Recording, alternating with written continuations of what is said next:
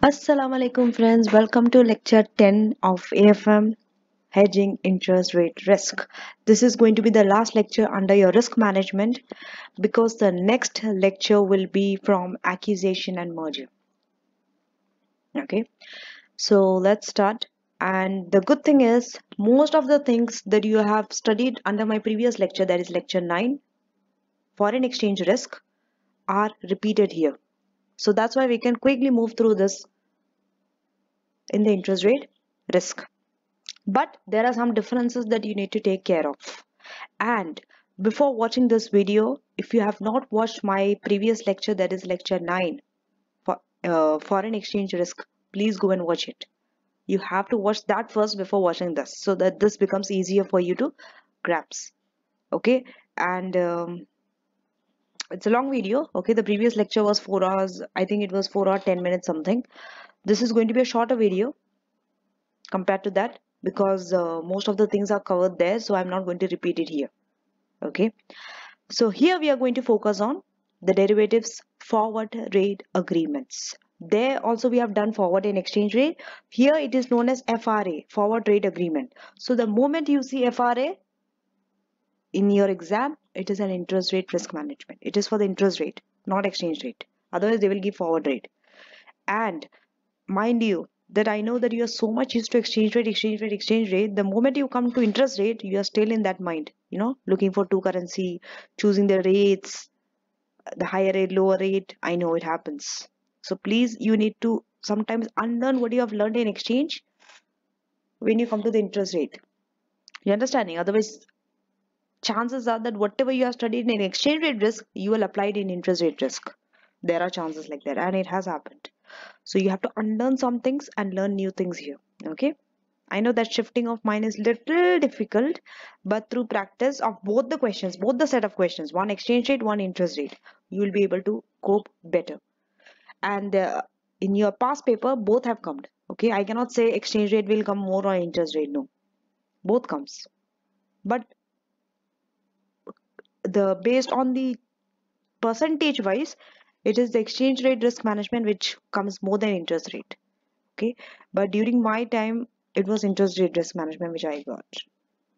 Okay, I got it with exchange rate actually. So yeah, both can come together in one question as a 50 marks question, or usually this question comes as a 25 marks question, the risk management question. Okay, whether exchange or whether interest rate. So first one is forward rate agreement. This is easy, but little differences are there. We'll go to that later. Next is interest rate future. So when you're writing future, remember there are two futures. One is for currency, one is for interest rate. Same option. Option on interest rate, option on currency. Or it is known as option on interest rate future. Option on future when it comes to interest rate. Okay. Then we have caps, floors, and collars. This we did not have for the exchange rate. We have it for the interest rate. What is cap, what is floor, and what is collar.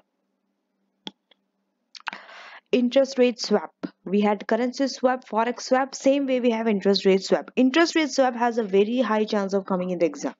Okay, it usually comes in the exam. I got interest rate swap, and it's nothing difficult. It looks difficult, trust me, especially if you're doing self-study. Guys, mind you, for AFM, if you're doing self-study, these things will be a little difficult. Okay, that's why I'm here to assist you with that. And then we have swaptions. Swaptions is from the word you can say it is swap plus options. Okay, it is like option on swap. The two words, if you combine, become swaptions. So these are the things we are going to cover in this lecture. So starting with FRA. What is FRA? Same like forward, it just fixes one rate of interest. Whether it's on a loan or deposit, remember, we are going to deal with two things. One is loan, one is deposit. You might either get a loan in the exam or deposit in the exam or both in the exam. Okay, usually you get one only, either one of this. It could be a borrowing, that means a loan, or you are depositing it. Same like for exchange rate, we have payment, we have foreign payment or foreign receipt. Here also we have a loan or a deposit. Either you have to pay interest, either you are receiving interest. Okay, but FRA fixes that rate, fixes one rate. Second, when you're coming to the interest rate risk, there are some terminologies that you have to understand. How you read FRA. It is not like your exchange rate, they are giving two rates. No. In interest rate, they're giving like this 5-8 FRA or 5V8 FRA. What does it mean? This is how you read it. FRA for a 3-month, it could be for a loan or a deposit, anything. Okay, let's say loan. FRA for a 3-month loan starting in 5 years month. Starting in 5 months time. Sorry, starting in 5 months time. So starting in 5 months time, you start with 5. That's why 5. And then for 3 months, you add 3 with that 5, and then it becomes 8. You understanding? So if this, I will change this question now. Let's say 4-month loan starting in 6. So it will be 6 starting in 6 months time, means first number will be 6 and add 4 with it, because 4-month loan. So 6 plus 4, 10. So it will be 6V10 FRA. This is how you read it. So the first number that is there, 5, that is the starting period. They will say starting in 5 months time, starting in 4 months time. Whatever the starting is, that is the first number. The second number, 8, you add the duration of the loan with that starting month. So 5 plus 3 makes 8.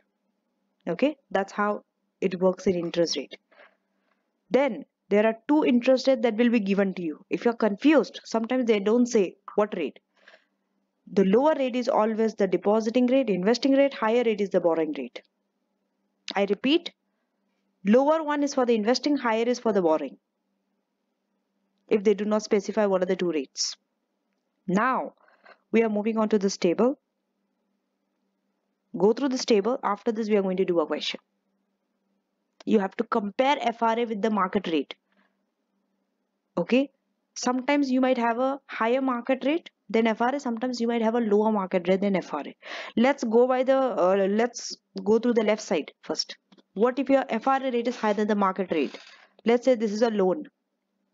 Okay, you have to understand whether it's a loan or a deposit. It works opposite. So I'm only teaching you for loan. You can do the opposite for the deposit. Okay, for the loan, if your FRA rate is higher than the market rate, remember, you are always paying at the you are paying at the market rate, correct? But at the end, you will be paying at the FRA rate only, because it is fixed at that position. This is how it works. Before I do a question, I have to tell you how it works. Otherwise, you will not understand the question. Let's say FRA rate is 4%, market rate is 2%, loan is 10,000. So you are paying 2%. You are paying the market rate, 2% on that 10,000, correct? Because your FRA rate is higher than your market rate. Market rate is 2%, FRA is 4%. You have to pay additional 2%, because it has to come up to 4% FRA rate only. So you have to pay 2%.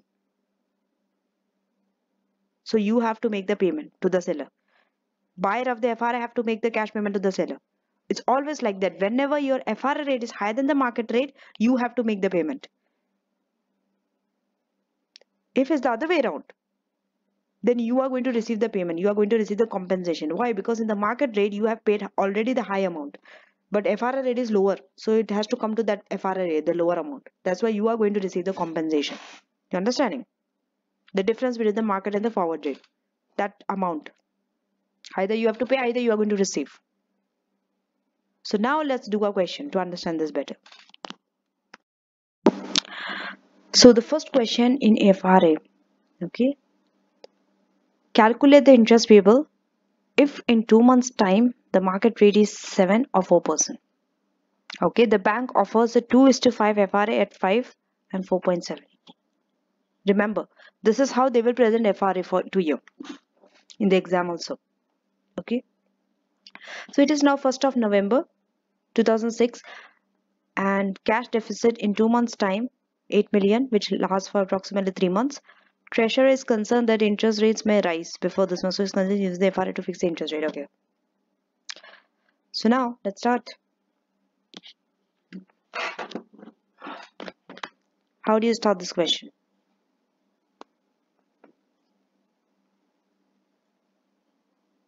You start with the choosing the rate. First choose the rates. Choose all the correct rates. What rate are you going to choose? Remember, there are 2 rates, 4.7 and 5%. And this is, you have to understand whether it's a loan or a deposit. This is a borrowing. Borrowing means it's a loan. Which rate? Borrowing rate. Borrowing rate is the higher of the two, always. So it's 5% that you have to choose. 5% is the rate. Okay. The FRA rate is 5%. Now in the market, if interest rate is 7%, that means it's more than 5%. And the other scenario where market rate is less than the FRA. Under both conditions, we'll see. Okay, you can do it together also. You don't have to finish with 7% first and then do with 4%. No, together do it both so that time is saved. Okay, so let's start loan payments. Okay, now first I'm going to make for 7% and here I'm going to write for 4%. Both I'm doing together. So first, interest payable on loan. What is the interest payable on loan? Okay, so what is the amount? 8 million. 8 million is the amount. You have to do your workings here. 8 million. Here also I'm going to do for the 4%. 8 million into which percent are you going to pay?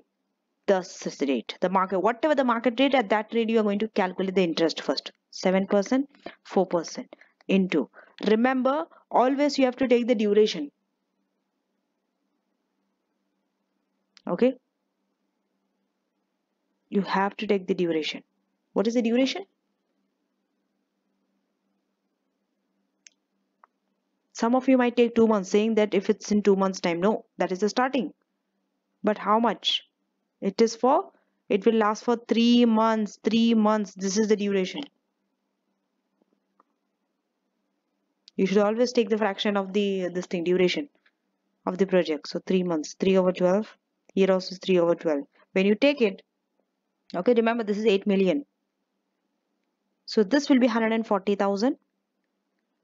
It's a bracket because it's a payment. This will be 80,000. Okay, now we are coming to the FRA payment.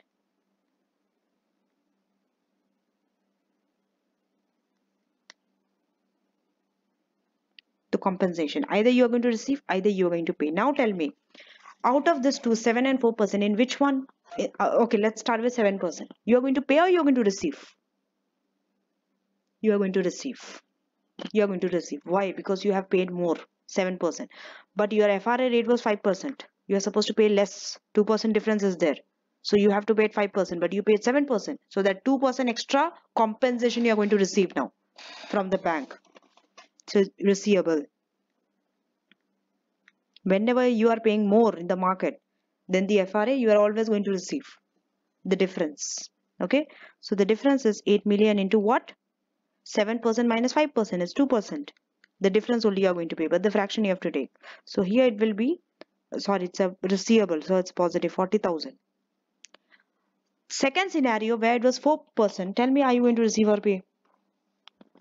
You are going to pay. Why? Because you have paid less in the market, 4%, but FR is 5%.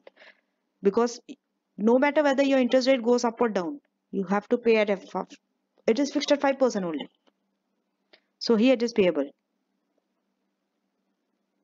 8 million into 1%, because difference between 5 and 4% is 1%, into 3 over 12, which is 20,000 in bracket because it's a payment. Now what's happening to the net result? Net it off. 140. From there you deduct 40,000. It will be 100,000, negative 100,000. And here minus 80,000, minus 20,000, minus 100,000. Okay, what's happening? If you see, both should be 100,000. Both should be 100,000 under FRA. This is the beauty of this. Why? Because it is fixed at 5%. No. So through this, what can you understand? Whether your interest goes up or down does not matter. You are paying at 5%. Now we'll see how. 8 million, take it 5% into 3 over 12. It will be 100,000 only. Isn't it? So whether your interest rate went to 7% or whether it went down to 4%, you are paying 100,000 only. It's fixed at this rate. Because the balance, either you are receiving or you are paying the FRA payment. So it's at this rate. This is how you are hedging it. Let's go through some features of FRA.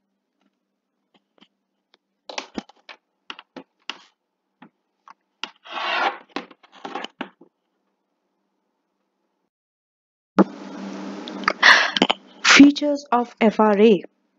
So, as you have seen in the question, company is protected from a rise in interest rate. Remember, the purpose of interest rate risk management is not always to protect against rise. Sometimes you have to protect against the fall in interest rate also, if it's a deposit. If you are the one who is going to receive that interest, right? So you are protecting against both rise and fall in interest rate. Isn't it? That's what FRA is doing. It is protecting against both adverse movement and a favorable movement. So the good thing is they are protected against rise in interest rate, but the bad thing is you cannot benefit if your interest rate falls down, especially if it's a loan, for a loan.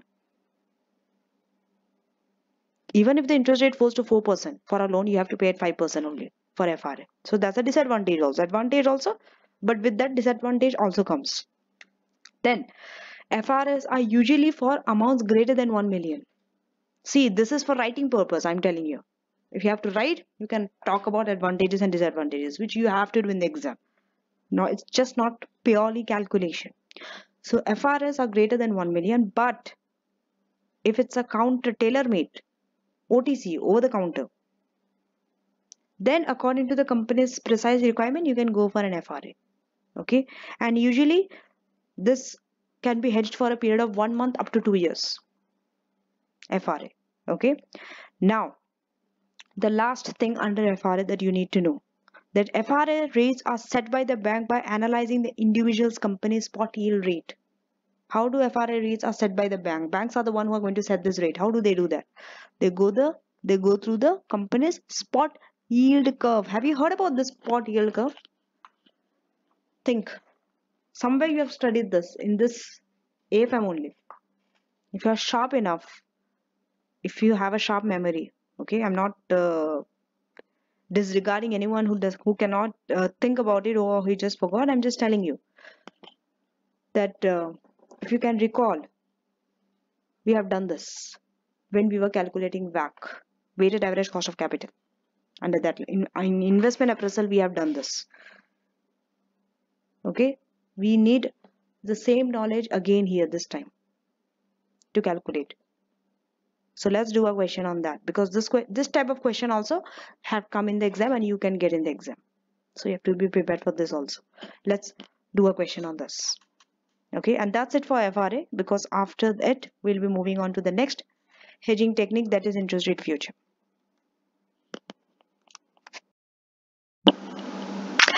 So let's go through this illustration too before we do a question, similar question to this. Okay, so here you have been given the yield curve for 3 years. Remember, for each year the yield curves are different. Okay, it's not the same.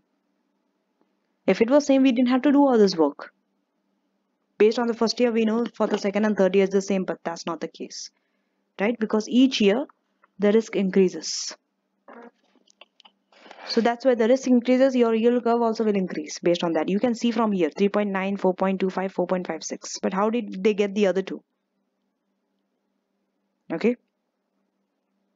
At least for the first 2 years they will give you before you have to predict for third year, fourth year, and that's the other years. Okay, so let's see. This means the stone company will have to pay interest at 3.96% if it wants to borrow money for 1 year, and 4.25% if it wants to borrow for 2 years. Okay, an alternative to borrowing for 2 years is this. Throughout is to borrow for 1 year initially at this, and then to borrow for another year in 1 year's time at an unknown rate. What does it mean?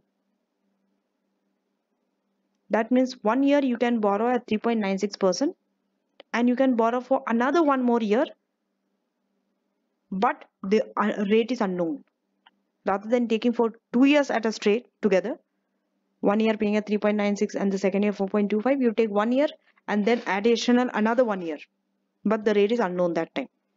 So that time the company could fix that interest rate in 1 year's time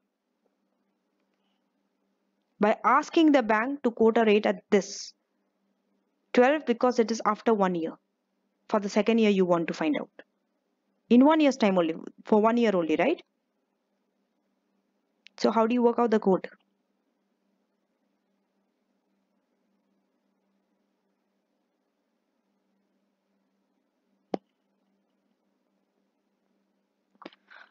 So the rate quoted by their bank would be R. Okay, this is how they do the working. Whatever is here, okay, whatever is here, they have already given a rate. They have already given you the rate for second year. They just told that if you want to borrow for 2 years, 1 and 2, this is the rate. This is already given to you. This is not an answer that they have got. What you have to do is, you have to find out this rate. This is the rate that you're working on. In 1 year's time means, for another 1 year, you want to find this one, which will go in the third year. But if you're not understanding the years, forget about the years. We just want to find that rate for 1 year time, in 1 year's time, after the first year. Okay. So on this, you multiply 1 plus R, another rate, which you don't know. But then it will be 1.0425 because 4.25%. With that you add 1 and to the power 2. Always, because to the power 2, because it is in the second year. It's always like this. Then make R the subject of the equation and find R, which is 4.54%. Sorry, this rate we are not finding. I'm sorry. This is not the rate we are finding. This is already given for the third year like this. Sorry. I'm sorry. I thought that was the same. I got a little confused. It's not this. This is the question. In the question, the rate is like this. Okay. So this gives R 4.54%. So this is the rate. I'm sorry what I told in the beginning. Okay. It is. That's why I was confused. Why in the third year it is like this? No, this is the question. All the three rates are given. Okay. This is first year, this is second year. So based on this information, you want to find FRA rate, which is this 4.54%. Like this, you have to do the working. First year will be given, second year also will be given, but to the power 2, make R the subject and find R. That's it. Now, based on that knowledge, we are going to do a question similar to this. 24:36 FRA. Wants to borrow money in 2 years' time for a period of 1 year. You understanding? And before doing that question, remember that there's a technical article that you have to read. FRA rates. Calculation of FRA rates.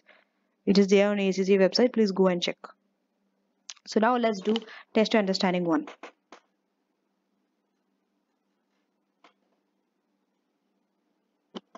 So here, using the same thing. What is it? 1 plus R.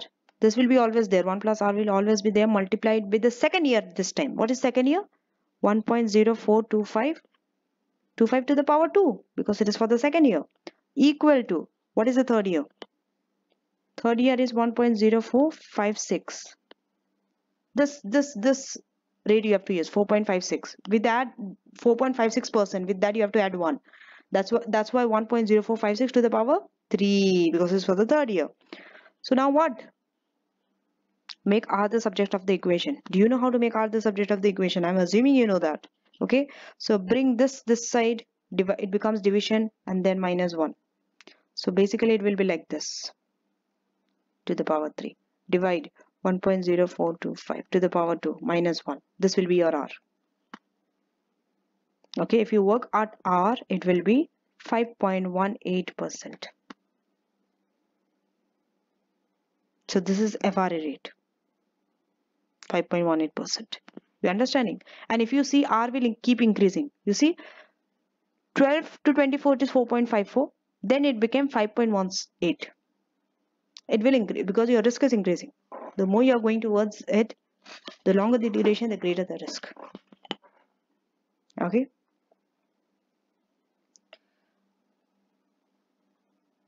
So that's it for FRA. Now we are moving to the next hedging technique, that is interest rate future.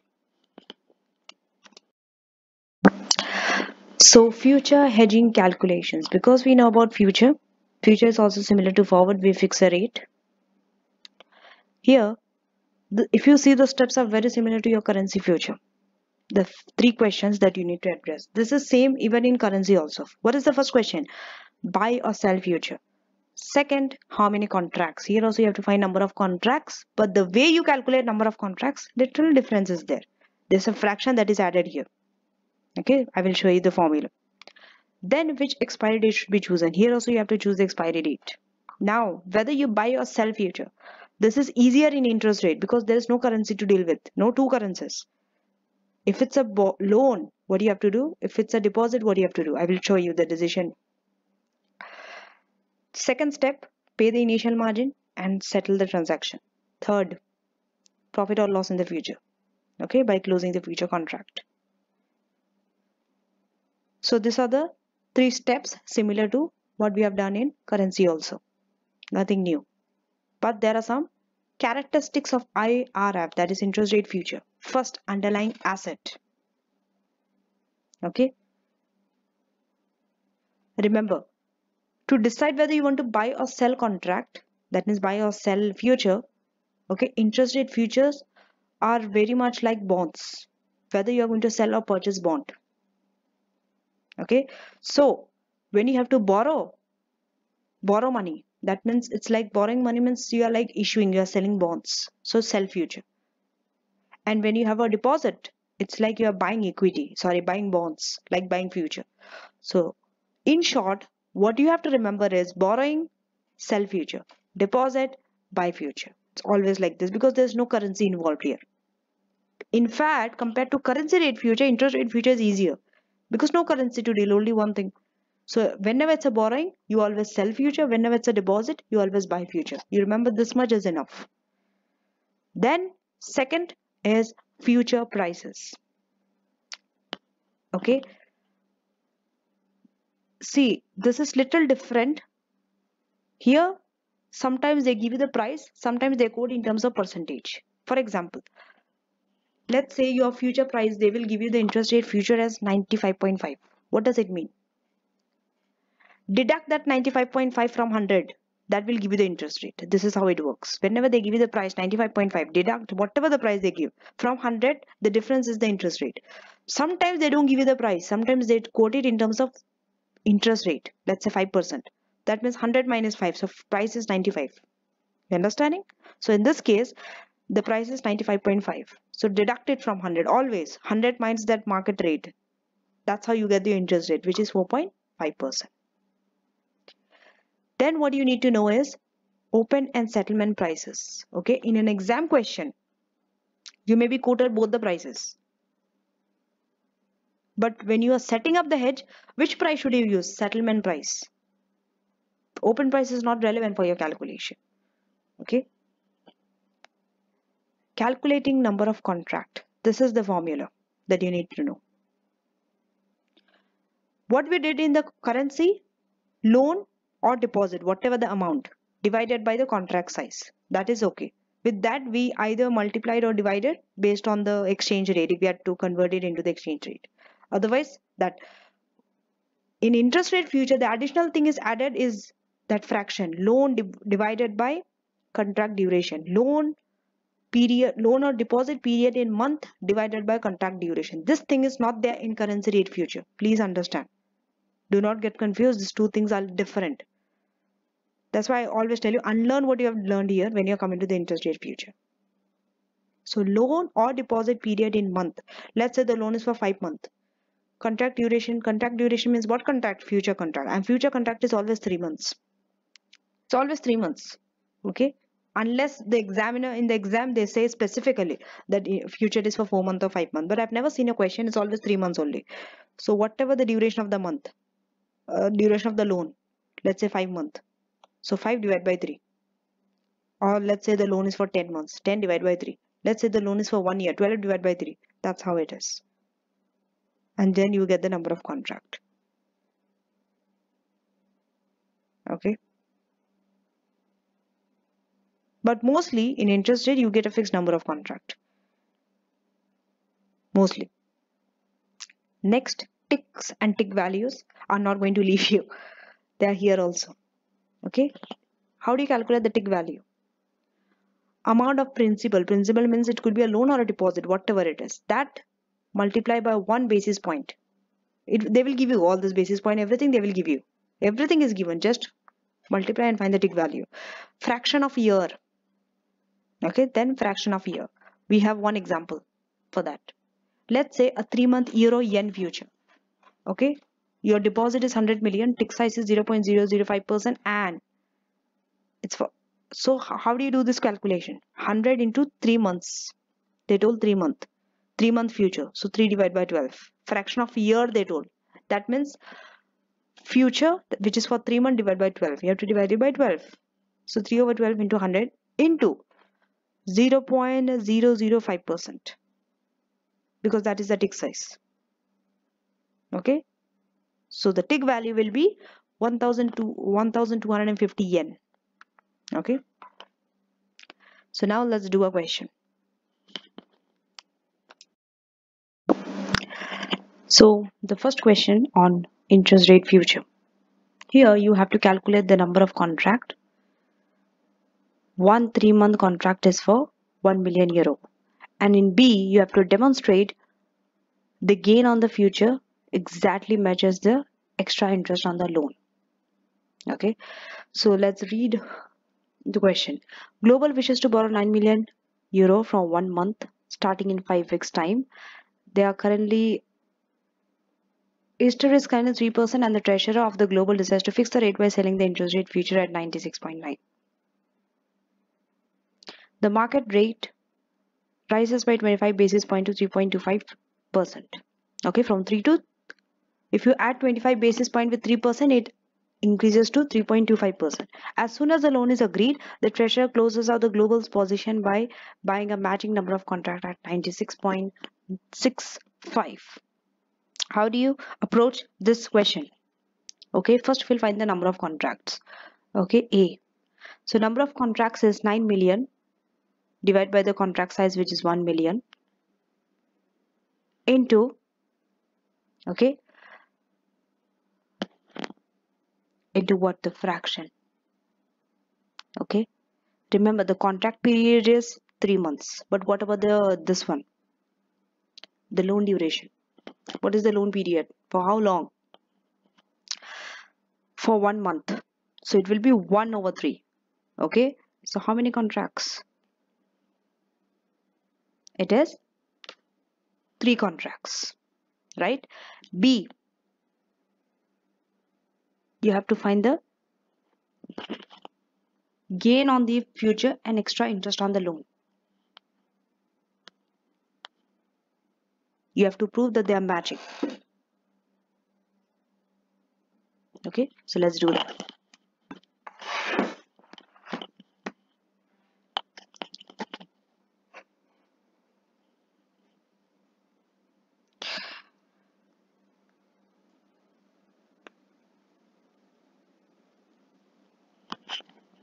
Extra interest on the loan.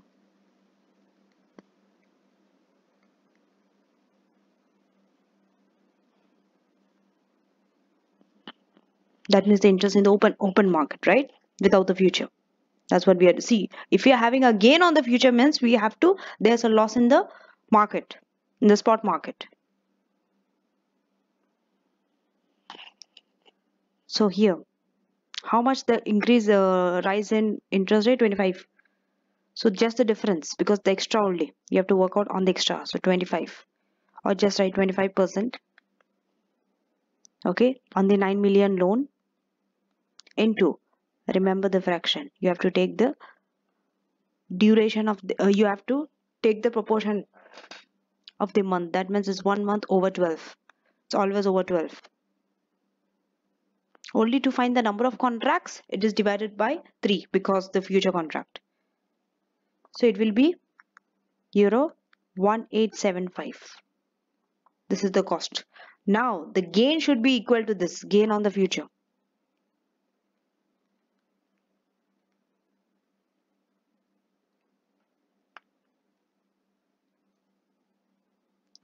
How do you get the gain on the contract?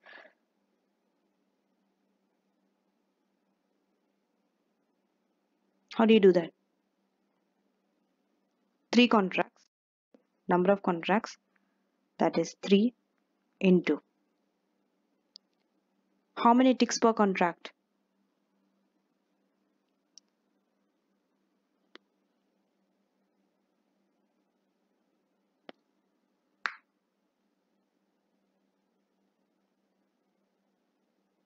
How many ticks per contract?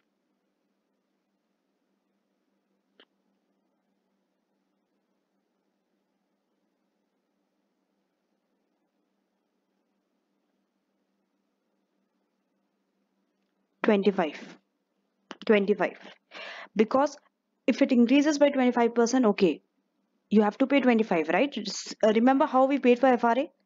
We paid whatever it is there in the market, whether it increase or decrease, we paid by that. And either we pay the extra if we are paying less, or if we paid more already, we are receiving the compensation. Same way here also we are paying, okay, the extra 25%, but it's a gain in the future. Okay, so 25 ticks per contract, you multiply it by 25, and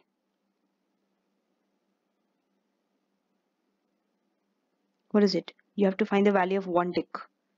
Value of one tick. Value of one tick, you have to do a working here.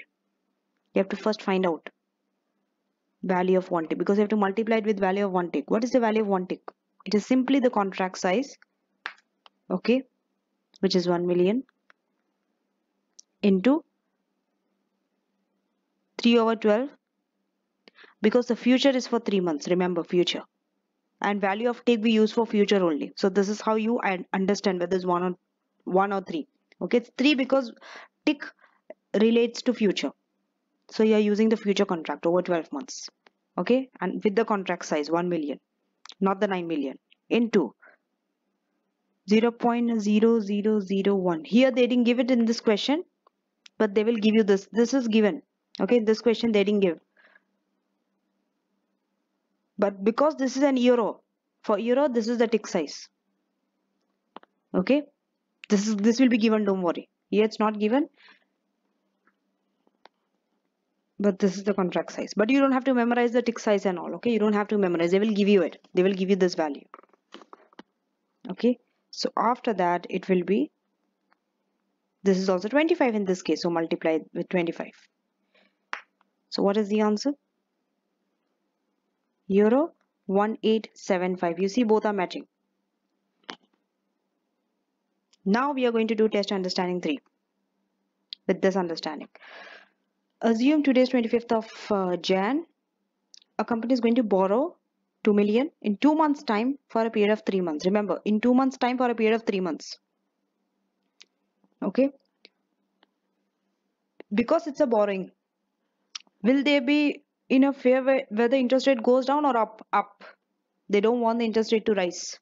Remember, for a borrowing they will be having a fear when interest rate rises. For a deposit, if interest rate goes down, okay, from its current level of 5%, current level is 5%, so it wants 500,000 3 months interest rate future.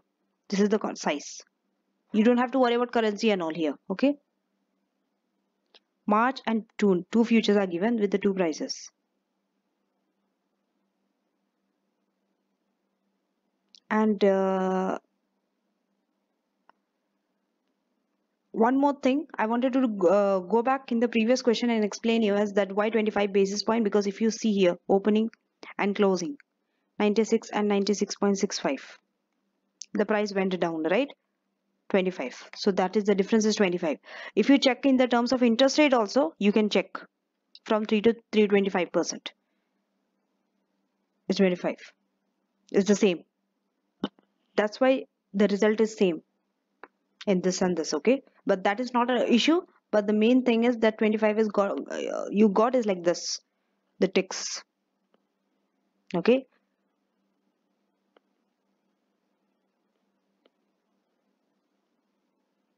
not what I told, the 25 basis point, but in this case both are same. So yeah, now calculate the result of the relevant future hedge on one assumption that interest rate have risen to 7% and future price moved to this one.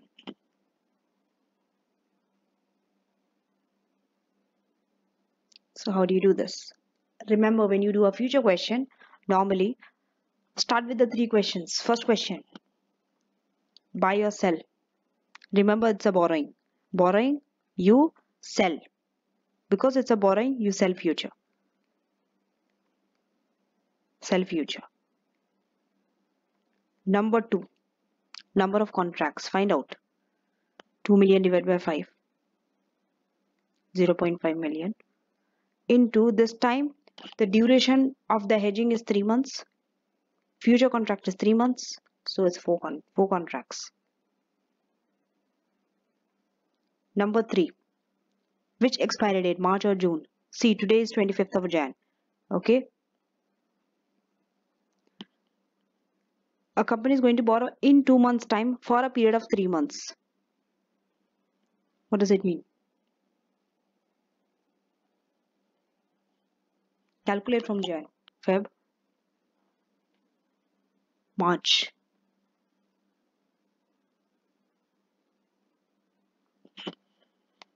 That is 25th of March, right? So which expiry date? March. From Jan, if you calculate, okay, February, March. Actually, in 2 months time for a period of 3 months, right? But you're not taking 3 months from 25th of Jan, no. Today could be any day.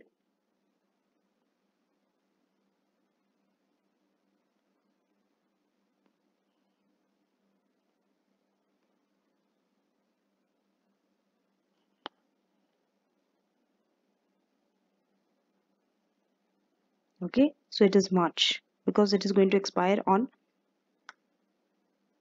the date after the expiry is March. Sorry, the future which is going to expire after the hedging period is March future, which is 25th of March.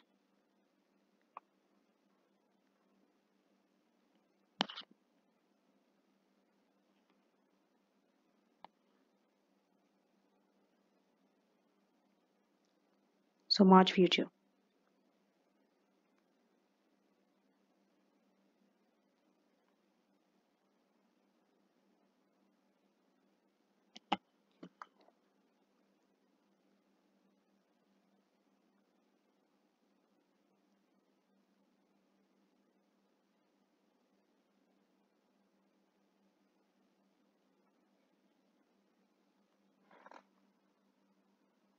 Okay, I think I confused you a bit there. Okay, so when you're calculating it in 2 months time, sorry, you are borrowing in 2 months time means what? You are borrowing it on 25th of March. So from 25th of March onwards for 3 months. After 25th of March you have to hedge for 3 months. But you are borrowing it on 25th of March. And the future which is going to expire after 25th of March is March future. That's why you are taking March future. Okay, because it's confused. I got little confused because they told in 2 months time and for 3 months, whether you're starting 3 months from 25th of Jan or 2 months. No, it is from the time you're going to borrow that you're going to hedge. Okay, so that's the thing. Now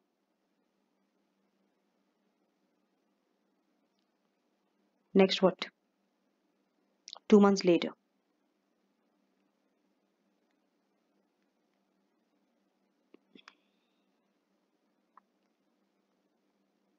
calculate the interest. Okay,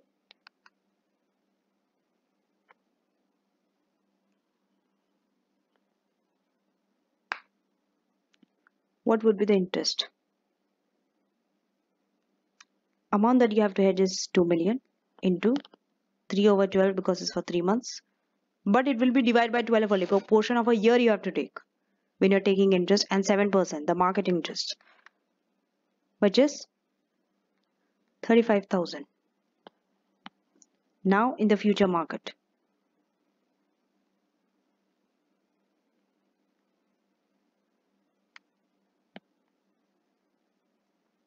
okay, in the future market you have to find the number of ticks first. How do you find the number of ticks? Opening minus closing future price. So opening is 94.90, closing is 92.90. Okay, and multiply the answer by 100. Okay, once you divide it, minus it, how much it is? 2 multiplied by 100. Always you have to multiply by 100 to get the number of ticks. So 200 ticks. Okay, find the value of the tick.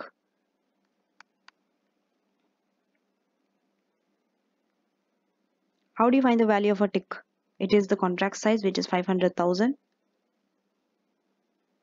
into 3 over 12. As I told you, feature is 3 months and over 12 because portion of the year, multiply by, for dollar, this is the amount of tick. After decimal, there are 3 zeros and then 1, equal to 12.50. This they will give you. Okay. So now there's a profit on the future. What is the profit?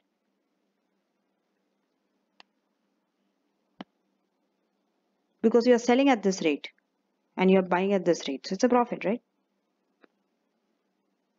Profit on the future is this. This is the formula. Ticks into tick value into number of contracts. Always is like this. So ticks is 200, tick value is 12.5 and contract is 4. So the profit is 10,000. Once you get this profit, deduct it from your interest because it reduces your overall cost, net cost. Your interest reduces. It was 35,000. From there, the profit of the future is deducted and now your cost is just 25,000. Okay.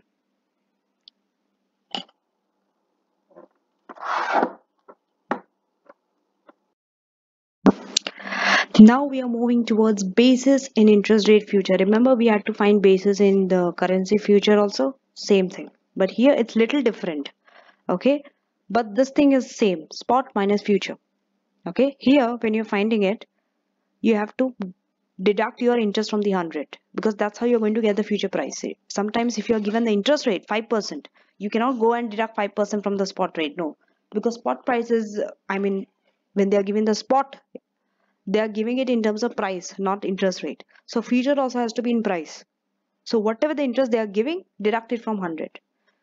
Like this. 100 minus the spot minus the future price. For example, spot rate is 5%, future price is 95.5. Okay. So you cannot go and deduct 5% minus 95.5. No. Either change the future price into interest rate or change the spot rate into price. So just deduct 100 by 5 and deduct it from 95.5. 100 minus 5% minus 95.5, which will give you negative 0.5%. That's how you're going to work on basis. Then how we had lock-in rate for currency, here also we have. Okay. And assumption is same, basis is going to reduce at the expiry date. Those assumptions are same. Okay. So with interest rate, the lock-in rate is like this: 100 minus current future price plus unexpired basis. But it has to be deducted by 100. Like you have to minus it from 100 to find the interest rate, right? Now let us do a question on this with the basis risk before we move on to options on interest rate future. Test understanding 4. Superb is using June interest rate future to cover the interest rate risk on a 3-month 1 million borrowing starting on 31st May. At the time 500,000 future contracts are set up on 1st of Jan. The rate is 5%, future price is this one, and basis reduce. Okay, A, B, C, there are 3. Okay, so C is basically you have to comment on A and B. Okay, always follow the order of the requirement given to you in your exam.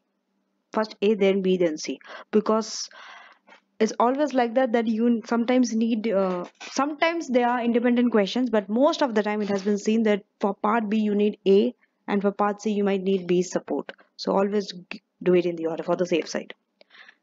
A, calculate the financial result of the future hedge on the assumption that the rate is 4%.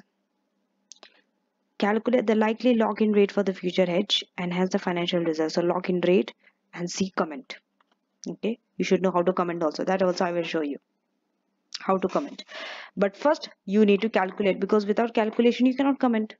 So you definitely need to do A and B first. So let's do A.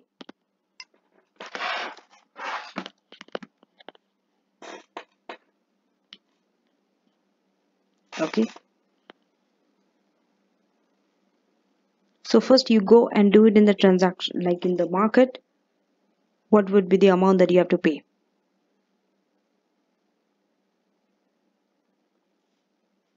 Okay.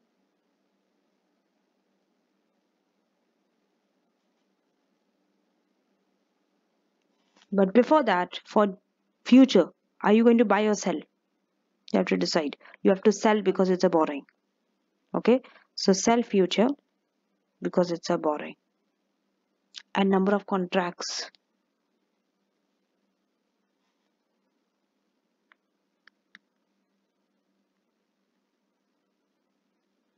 What is the number of contract that you need? You have to borrow 1 million. Contract size is 500,000 into,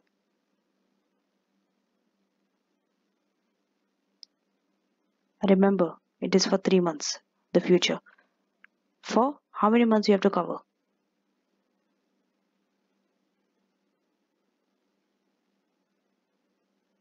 3, which is 2. So 2 contracts.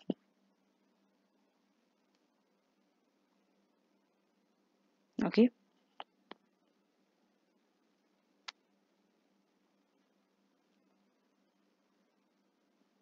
At which price?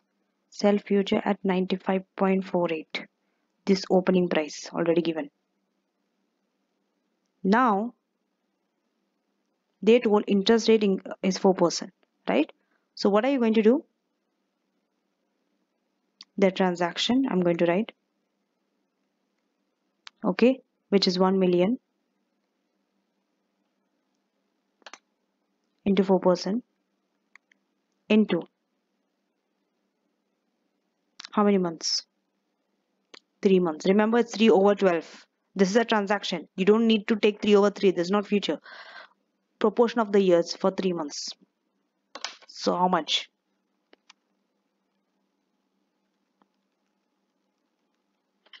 You are paying 10,000. 10,000. What was the rate? 5%. It went down to 4%.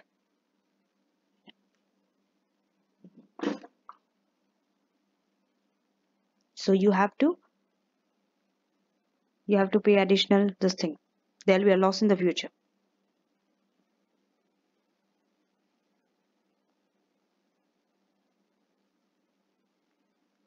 You are selling at 95.48. How, at what you are buying? You have to find out this price. For that you need basis. Now do you understand? Same how we have done for currency, we had to find the closing future price. Here also you have to do the same. So let's go and do the working first. Okay, we'll leave some space and do the working. Base is working.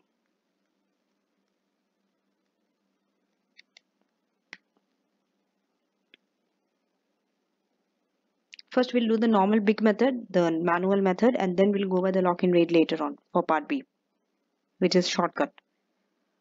1st of Jan, 31st of May, and 30th June. 1st of Jan because today is 1st of Jan. Okay, contracts are set up on 1st of Jan. Okay, starting on 31st May you have to borrow, and Jan, so 31st. So if you are taking from May, Jan, Feb, March, April, May and June. On 31st May you are borrowing for 3 months. So starting from 31st May, the whole month of June. Okay, May, oh wait, I think there is some doubt. Okay, yeah, 31st May. So after 31st May, the contract that you are taking is June contract, and it is expiring on 30th of June. That's why 30th of June. Okay, these are the 3 dates that are important. So SOFR, S, 5%. But you cannot take 5%. Let's take 100 minus 5, so 95. Then the future price, opening future price, which is 95.48. The difference between these two is the basis. Basis could be positive or negative. This is negative 0.48%. Okay. Remember, it reduces proportionally, right? So how do you do that?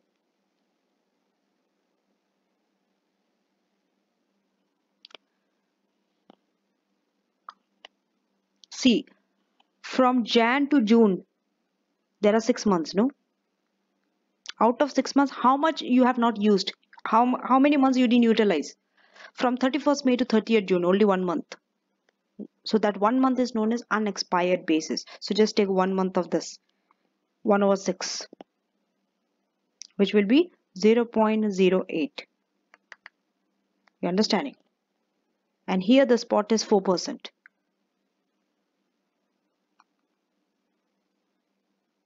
4% means 96.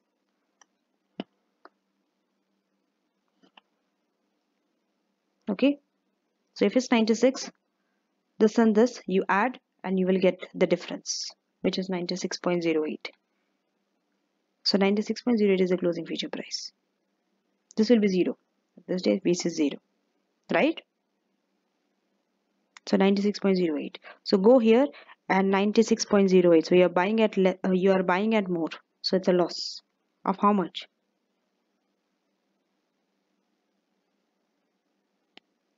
0.6%.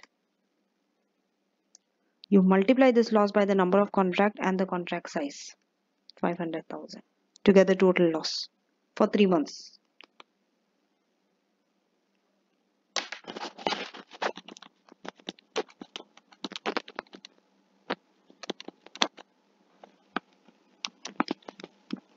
For 3 months.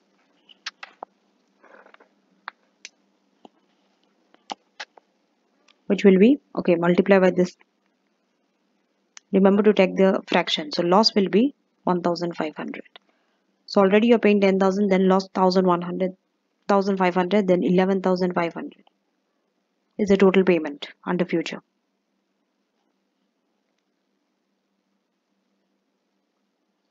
Now we are going to go to part B to do the lock-in rate. We are going to find the same closing future price but using lock-in rate. Okay, 100 minus 95.48 minus what is the basis? 0.08%, which will give you 4.6%.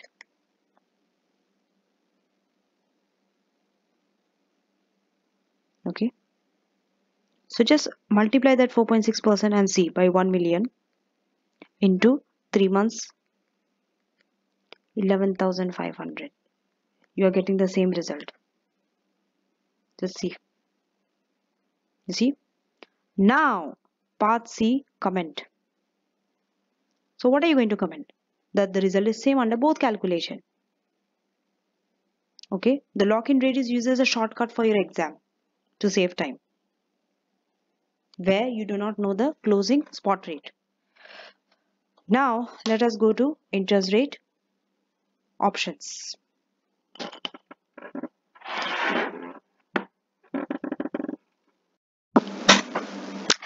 Options on interest rate future. Even for options, this is very easy. Okay, traded options are options to buy or sell future. A call option is right to buy future.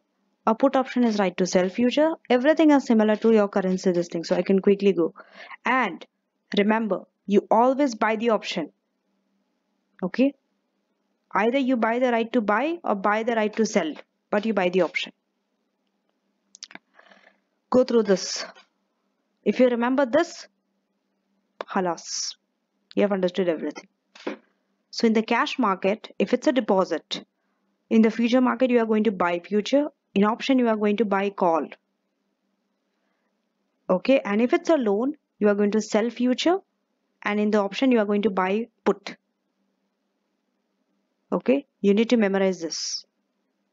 This is your table that you need the most. Now, let's go through this example where you have many exercise price and you have to select which one. If it's a call option, remember call option is deposit. Don't go by call or put the name. Call option in the interest rate is for deposit. Deposit means you want highest net receipt, and if it's a loan, which is put option, lowest total payment. How do you do that? Just deduct your premium from the exercise price if it's a payment. Sorry, if it's a receipt. And if it's a payment, add.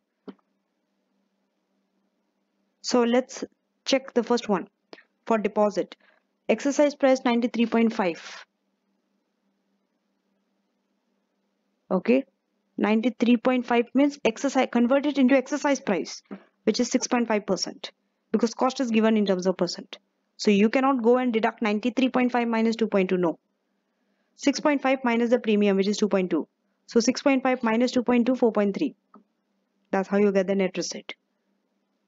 Okay. And if you compare, the highest net receipt is for what? The first exercise price, that is 93.5. Hence 93.5 has to be chosen. If it's a loan, lowest. This time you add. Why? Because the exercise price you have to pay, also the premium you have to pay, both are the cost for you. For a payment, it's a cost, so add both the cost and the loan interest. And the lowest payment.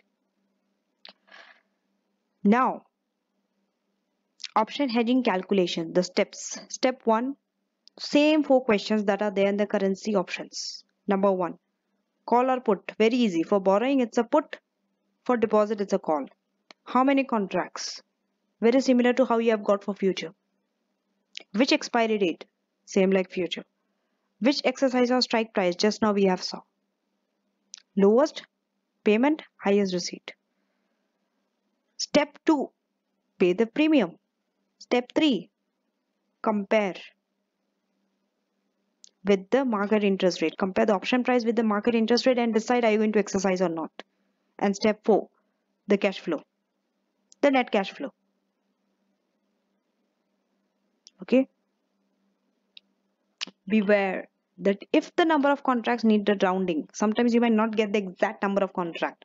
You might get 3.5, 3.8. So let's say 3.8 contracts. So either you are going to take 3 or 4 contracts. Okay. Usually you take the less one, right? So the balance that you didn't take, you're going to do some of the borrowing or deposit in the market interest rate, even if you have used option, even if you have exercised the option. Now, this is your decision point whether to exercise or not. General rule is, if there is an adverse movement, exercise the option. If there's a favorable movement, don't exercise the option. Okay, and double check. If exercising the option results in a loss, are you going to exercise it? No. Second, therefore you must always have a profit on the future when exercising, and a potential loss if you allow the option to lapse. Understood?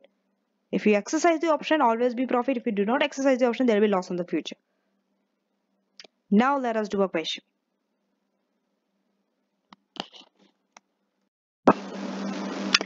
Test your understanding 5. It is now 31st of July. Okay, you need to borrow 10 million in 1 month time for 6-month period. Current interest rate is 5%, 500,000. 3-month September interest rate option is given, call and put, 4 exercise prices. You have to calculate if the interest rate increases to 7.5% and future move to 93 in 1 month's time.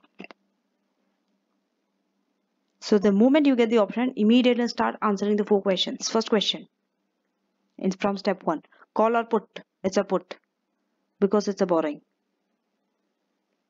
Second, how many contracts? 10 million.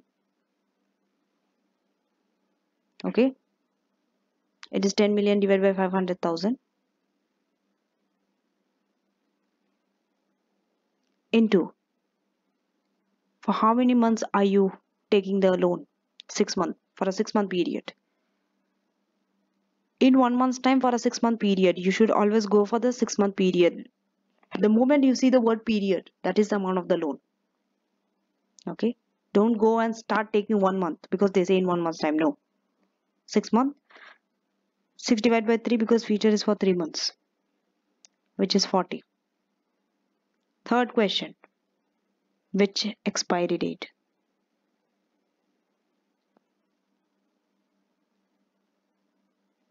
This case, no doubt, it is September. Okay. Which exercise price? This is a payment, so you have to add your premium with your rate. Convert all this into rate. 100 minus 94.5. Okay. For this, there is no cost. So it is just the interest rate. Okay, but for the others, you have a premium to deduct. Sorry, premium to add. Let's take for the second one.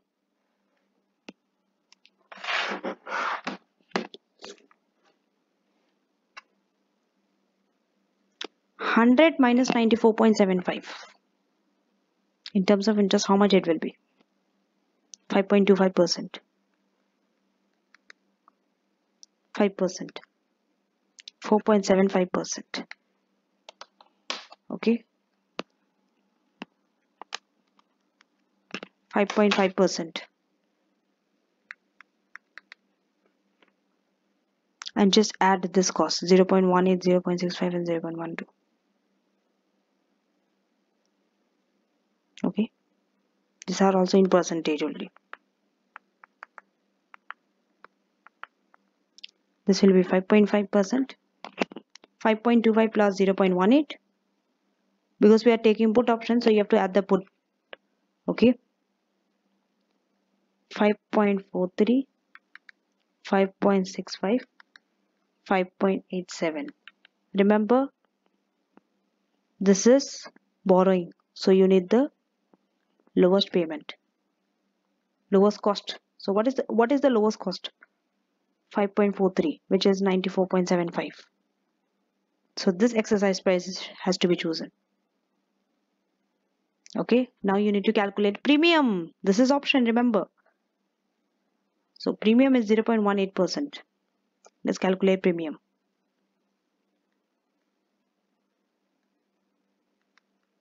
(0.18% multiplied by what is the amount? How many contracts? 40 contracts into contract size, which is 500,000, into 3/12. Why?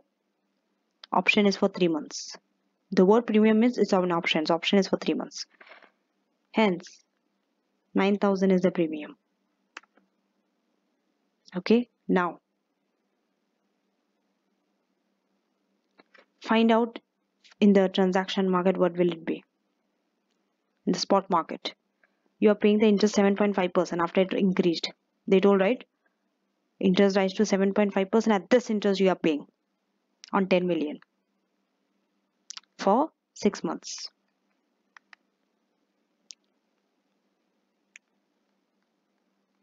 $375,000. Now future options, actually options on future.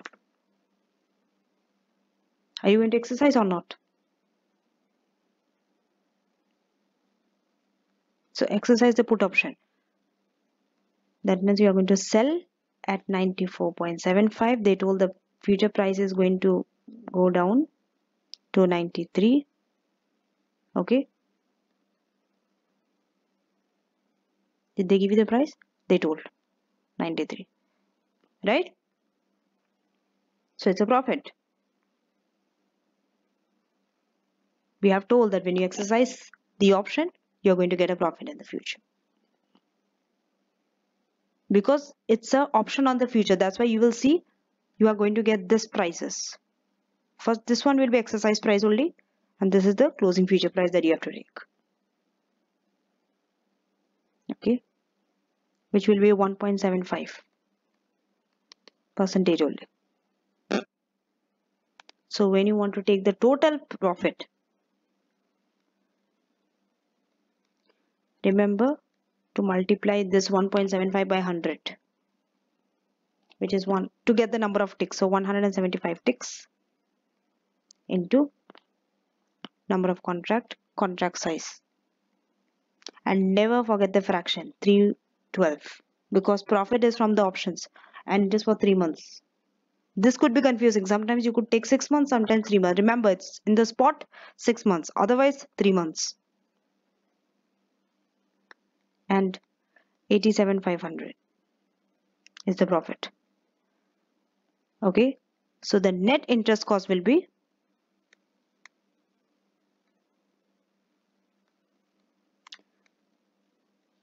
from 375,000, deduct your gain, which is 87,500. Hence, the cost will be 287,500.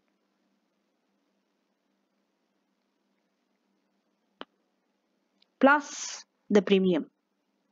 There's a premium to add, which we forgot. 9,000.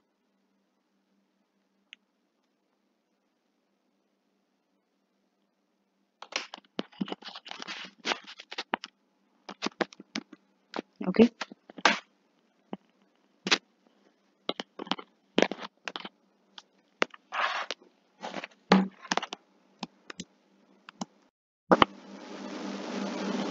Comparison of options and future.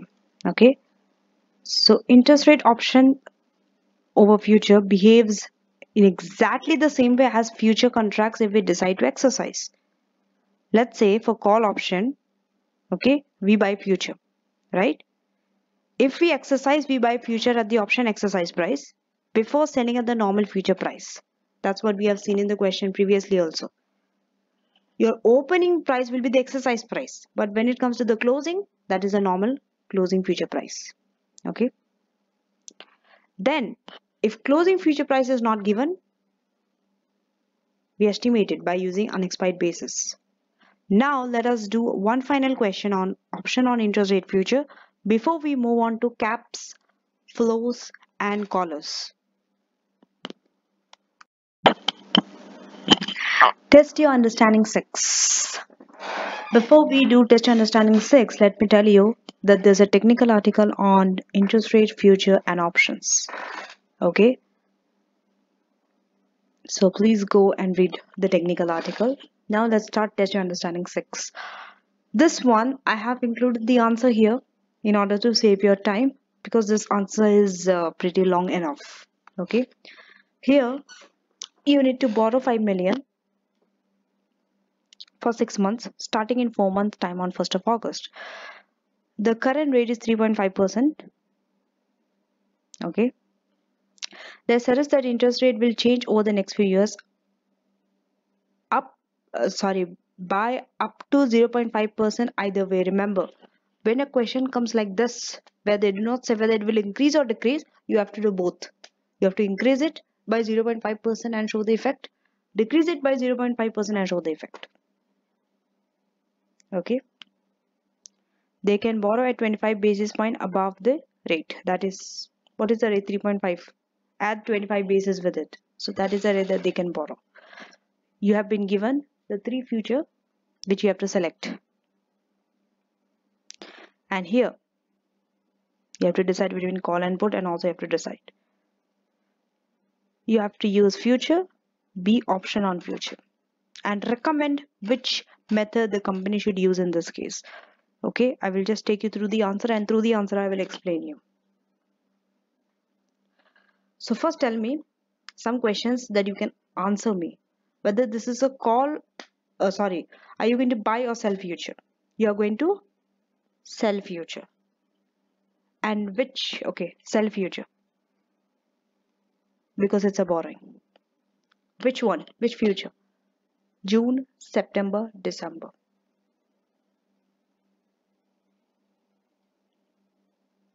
Tell me.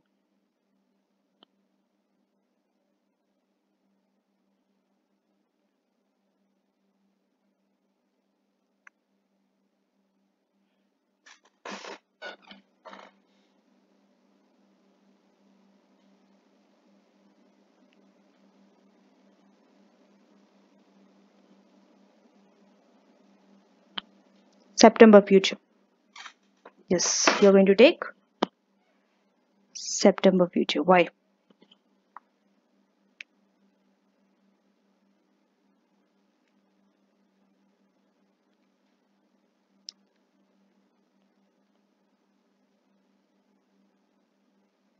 Because they told it is starting in 4 months time. Okay, which is April. So add 6 months with it. May, June, July, April, May, June, July, August, and September. 6 months. Right? That's why September. Number of contracts. You have to borrow 5 million. So 5 divided by 0.5 into, it is for 6, so 6 over 3. What is the number of contracts?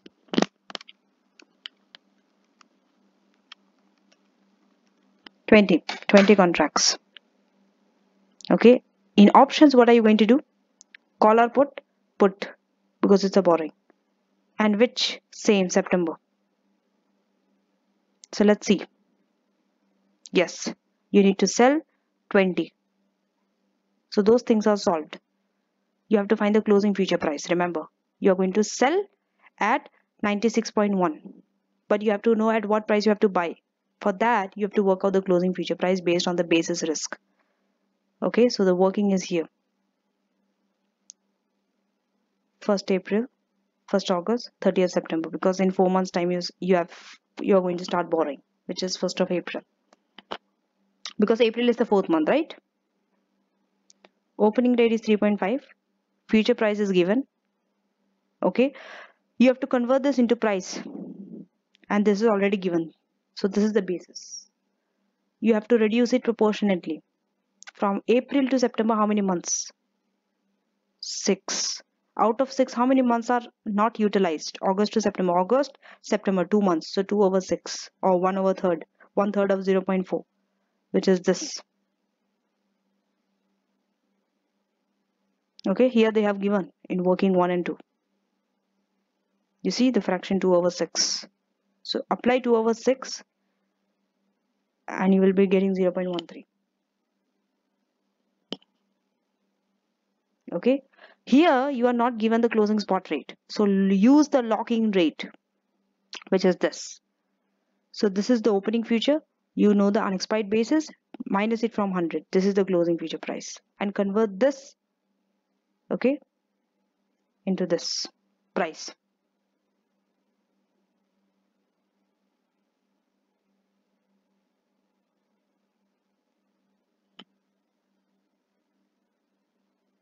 %3.77%. Okay, just wait a minute.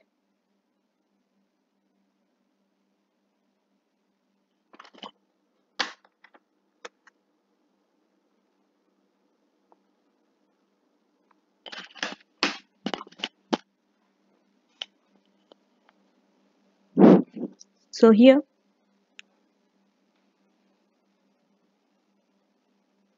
if you have to borrow, okay, you have to add 0.25% with this, which is 4.02%, because you can borrow at 25 basis point above the rate. Okay, so now using feature, what will be your price? This. Multiply the lock-in rate. Just multiply the lock-in rate with the amount that you have to borrow with 6 over 12, because 6 months. So this is the amount. Okay, let's read the tutorial note. Although it wasn't necessary to calculate the closing future price to find the financial result, workings below show how it been calculated in this case using example of this one increase and decrease. Okay. Now, remember, it can increase or decrease. What did they say? Just give me a minute. They told by 0.5%. Okay, so this 0.5% you have to add with this and deduct with it. Do not take this 25 basis point with this without taking 25 basis point with this. Okay, this is only for borrowing. You have to add 25 with 3.5%. Understanding?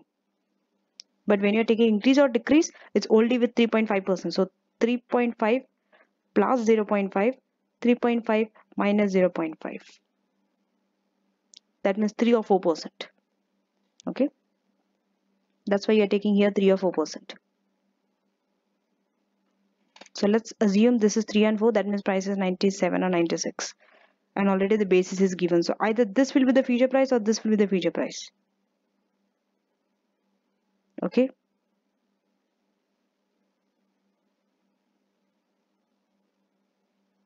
Now we can do the calculation. Okay. Before going to the future, interest payable. Remember, when you are paying interest payable, you have to add 25 basis point with 3.5%. That will make it 3.75%. But this will be now 4% in this case, and 4 and 3% in this case. So 4 plus 0.25. You have to add this when you are borrowing interest payable. So 4.25 into 6 over 12 into 5 million. 3.25 into 6 over 12 into 5 million. This and this. After that, we are going to the future. We are selling at this price under both. Remember, under both we are selling at 96.1 only. When we are buying, this is the rate that we have just calculated at 4 and 3%. At this, it's a gain because you are buying at less. But here, it's a loss. So add the profit, deduct the loss. Okay.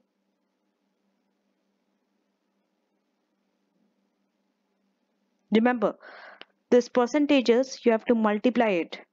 Multiply by 20 contract size 500,000 and 3 over 12 because future is for 3 over 12. Then only you will get this figure. After that, the net financial position will be same. This is the exact same thing that we have got for FRA also. Remember, forward and future. Okay.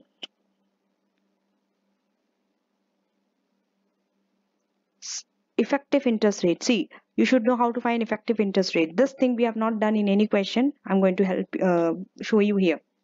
Okay. In case if you have to find the percentage, how do you get it? Whatever the financial position you got here, divided by 5 million. This is the amount that you have to hedge, the loan, into reciprocal, not 6 over 12, 12 over 6. You understood? Do the reciprocal. It is 6 over 12, do 12 over 6. When we have to find the effective interest rate, I multiply by 100. That's how you get the effective interest rate. This is the person. It will be same. Now we are moving on to option. So option we have already set that we are going to buy put option 20 contract. It will be same. Exercise price is 96.4. Wait. Yes, only one exercise price, nothing to help. And September, so this is the premium 0.36%. Because they told premium quoted as annual percentages. I'm going a little quick because we have done enough questions so that you will be able to understand now. So multiply that premium with number of contract into contract size into 3 over 12. Never forget the fraction. Option is also for 3 months. So 9,000 is the premium. Now, with 4%, with 3%. Decide whether we are going to exercise or not. At 4%, we are going to exercise because in the future we got a profit, remember. That also will help you. If you want to compare with the price, that also you can do. But this will save time. Here you are getting a loss in the future, so do not exercise. This will save your time if you go by that, if you go by the future. If you want to go by the price, you can go. Compare the exercise with these prices. And check what is exercise price, by the way.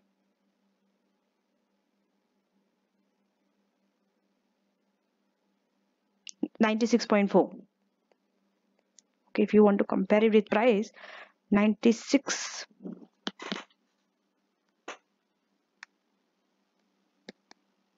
With 96.4, if it's 4%, it's 96.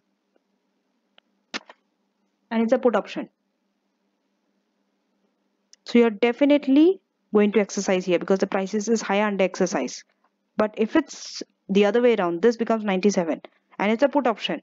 So you are not going to exercise here because this is lower. This is higher. Exercise is lower. That's why. Okay. So you compare.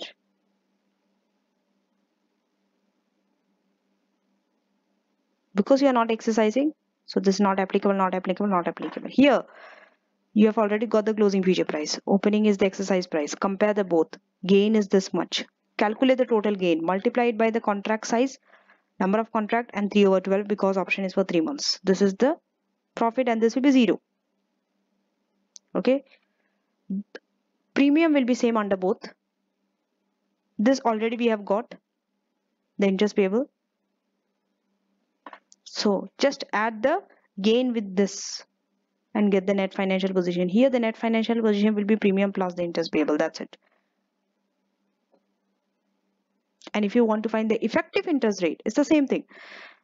This financial position, that means 102,000 divided by 5 million, do the reciprocal, 12/6 into 100. This and this.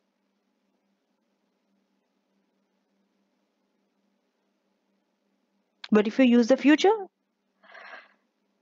the interest rate is fixed at this. If you're using option, you see you have different rates. Okay. So now, if interest rate falls, what can you conclude at the end? Calculation is over. If interest rate falls in the future, if interest rate fall,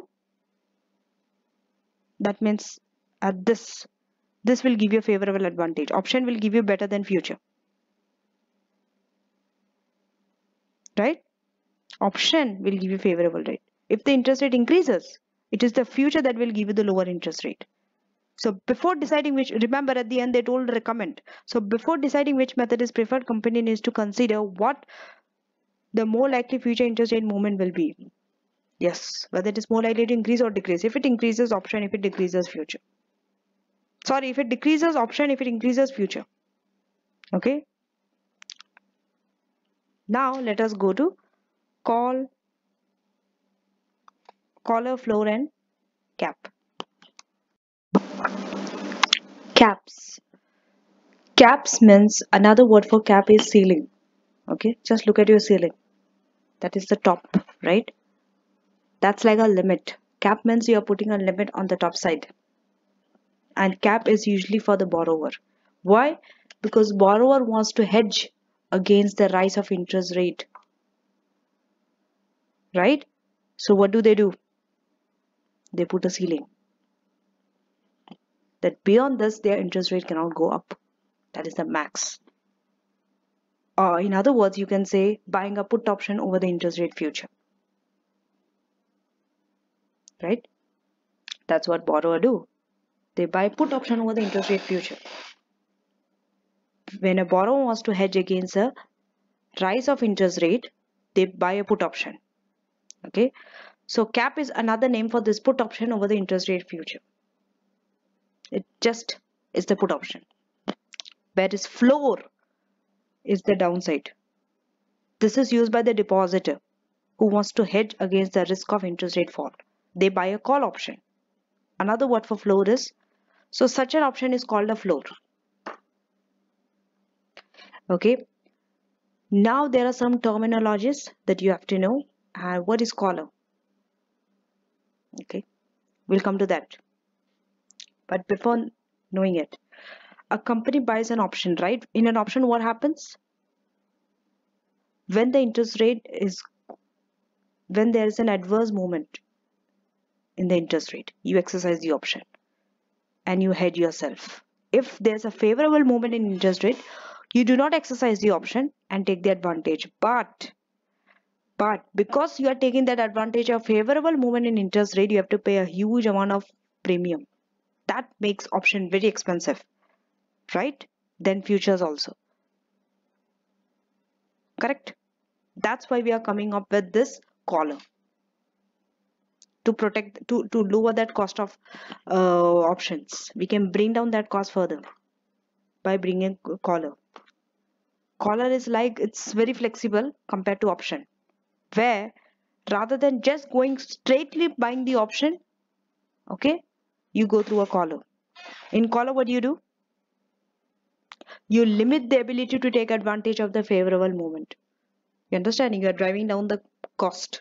That means your premium is reducing now because your ability to enjoy the favorable movement is limited now because of the collar. That's what collar does.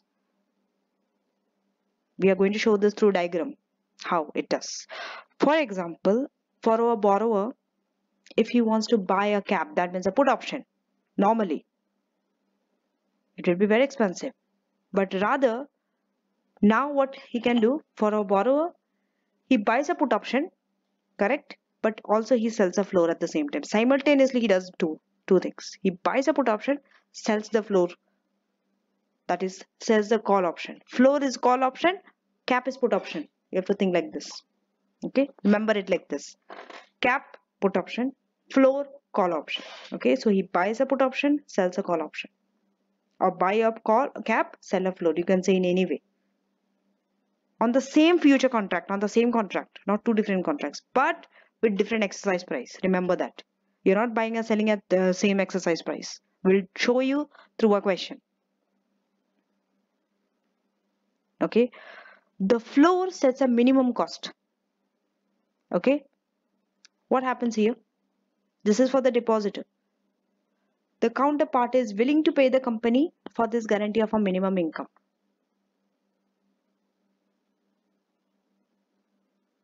That means company gets paid for limiting its ability to take advance of the favorable movement if interest rate falls below the floor rate. So in this case, imagine if the interest rate goes below the floor rate. Can you take the advantage? No. You will not enjoy, but your counterparty will do. Why? Because you are selling, no?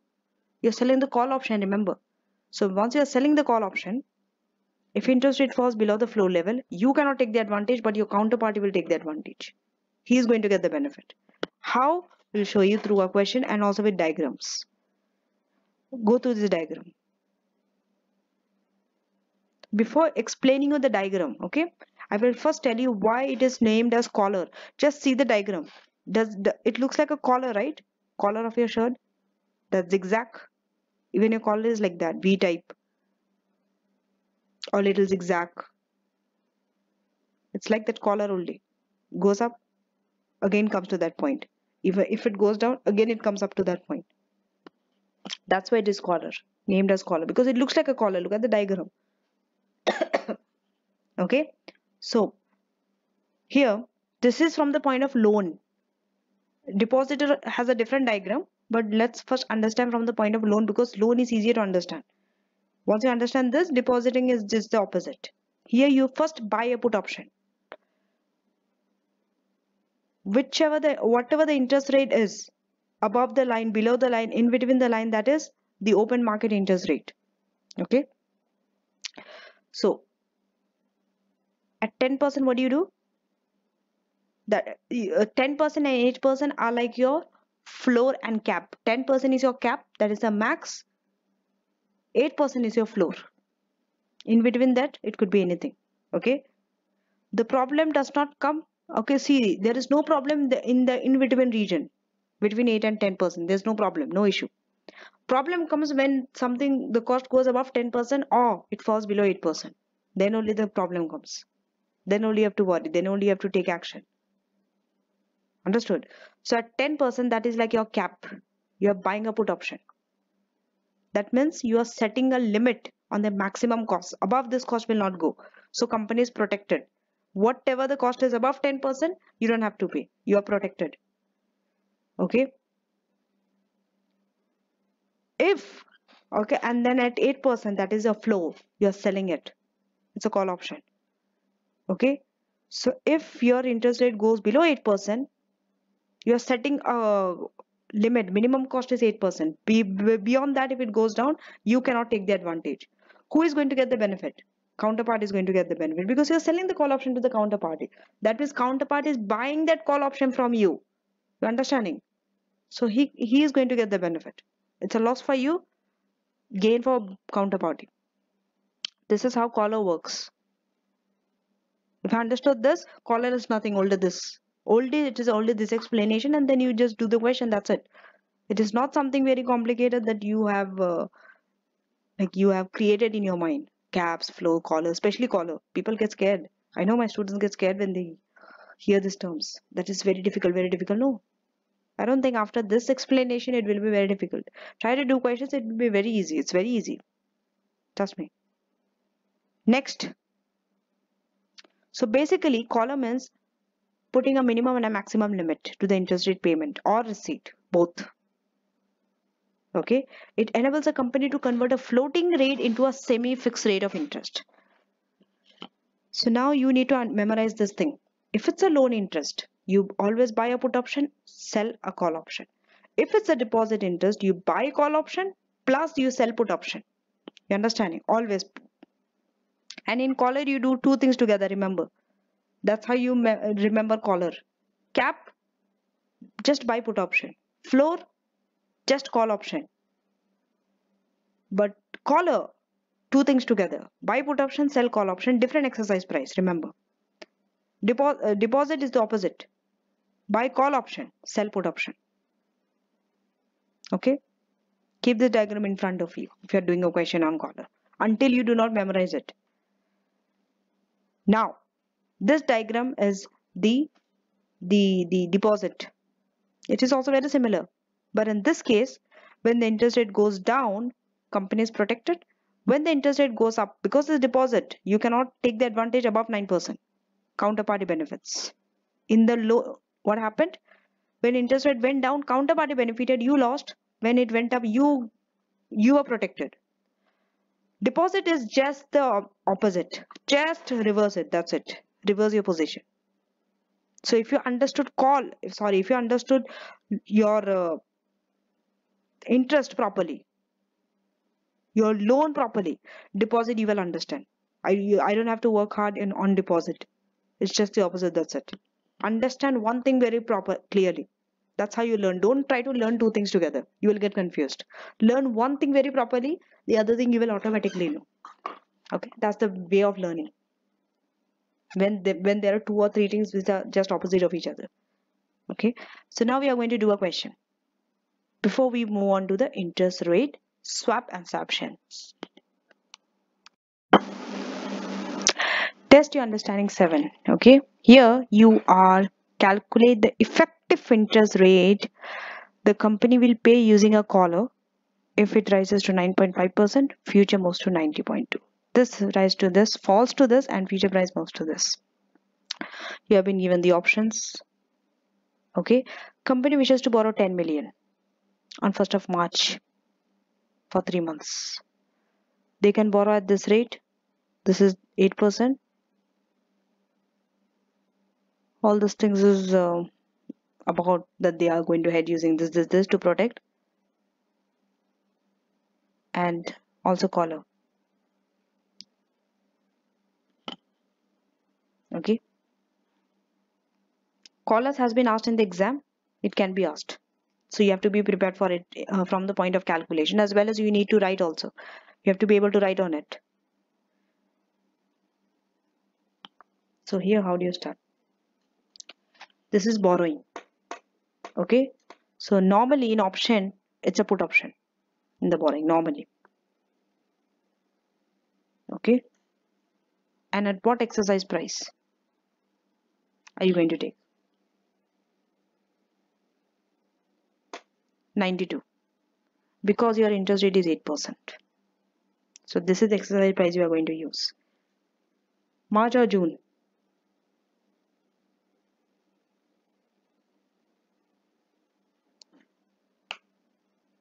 Is it March or June? 1st of March for 3 months you're taking. Okay, so you are going to take the March option, because after 1st of March it is 31st. I mean the contract which is going to expire is the March contract, 31st of March. Okay, and when you go by the collar, what do? This is borrowing, so you buy normally this one at this exercise price. You are buying put, but you are selling call also. March only, but exercise price will be different. Remember that. Remember that. Okay, so you are buying March 92, you are buying at this rate, buying put, selling call at 93.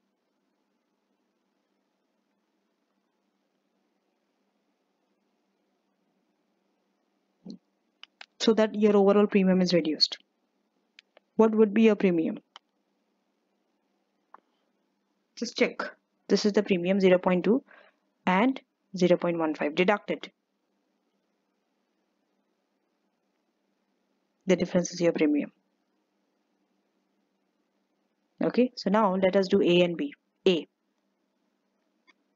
if it rises to 9.5%.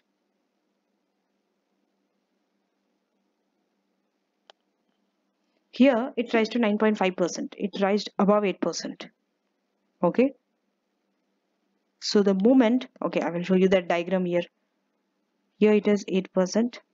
Above this, if it goes, you are going to exercise the option so that it comes again here. You have to exercise it. It exits the cap. The moment it exits the cap, you're going to exercise the put option. But you have to find the cost. Okay, they want the effective interest rate. To find the effective interest rate, okay, we'll do it here.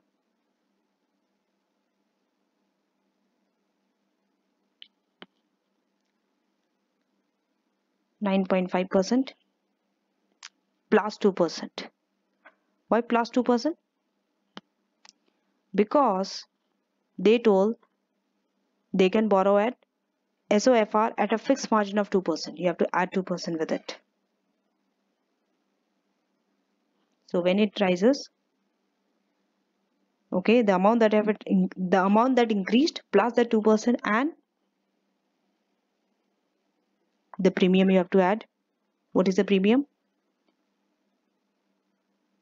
0.15. This you are going to receive and you are going to pay this premium. That means it will be minus 0.5. With this, you have to add what?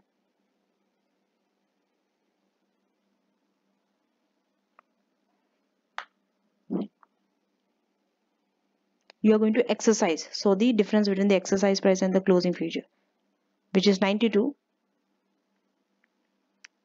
and future price moved to 90.2. So deduct it. That means it's a profit, the gain. Basically, you are adding this is the gain in this portion is the gain by exercising the option. So tell me, what is it?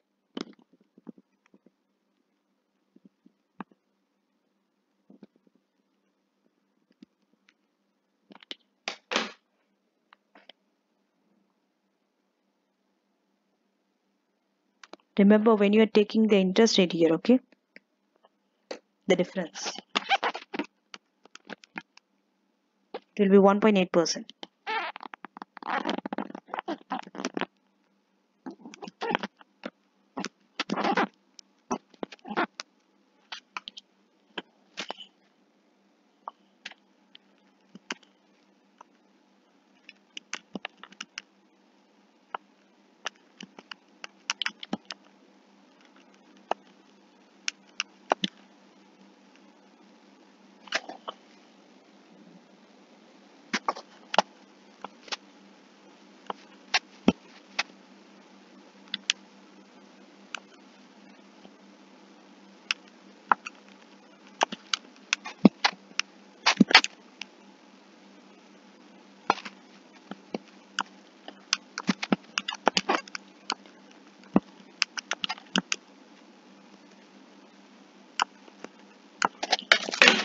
This is 1.8%, 11.5%, and minus 0.05. Okay, there is a mistake somewhere.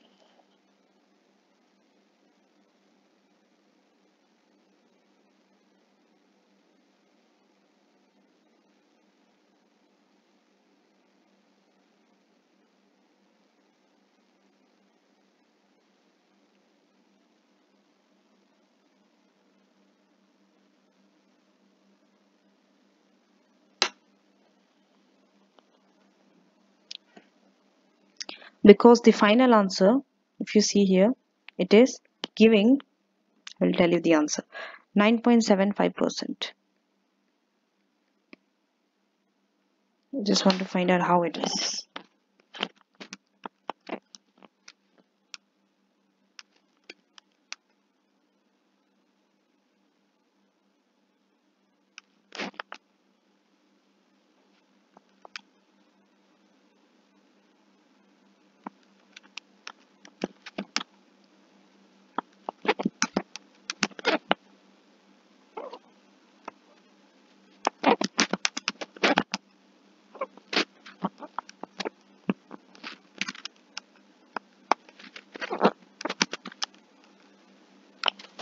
Okay.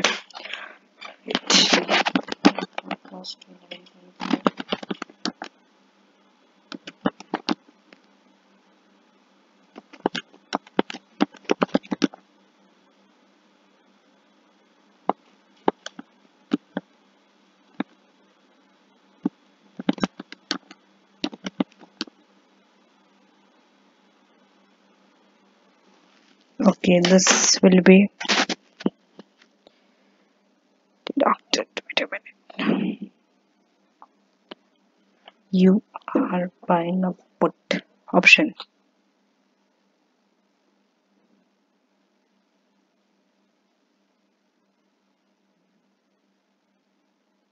This has to be deducted. It's a gain.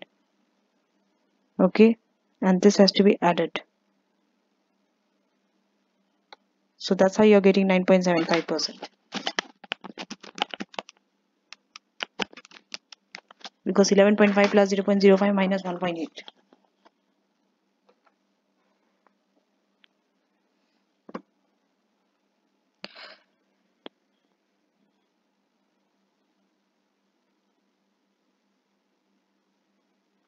Now, B, if it falls to 4.5%.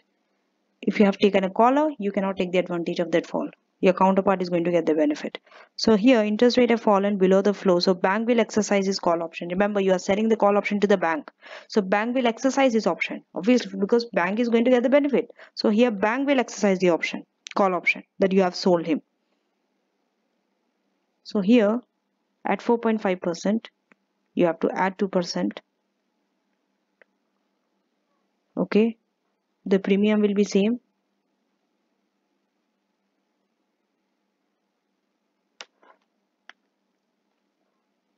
Plus minus 0.2 plus 0.15. This is the premium. With it, minus 96.1 plus 93, the difference. Because this is the exercise price, 93. It will be 9.65%. This time you have to deduct it because it's a loss for your side.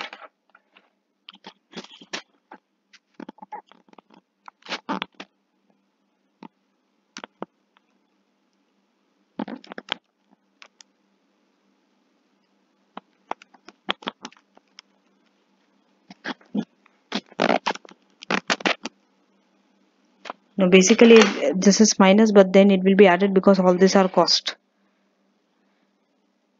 This is cost, premium is added, this also will be added. It's a loss for you, right? So loss will be added with the cost, hence 9.65.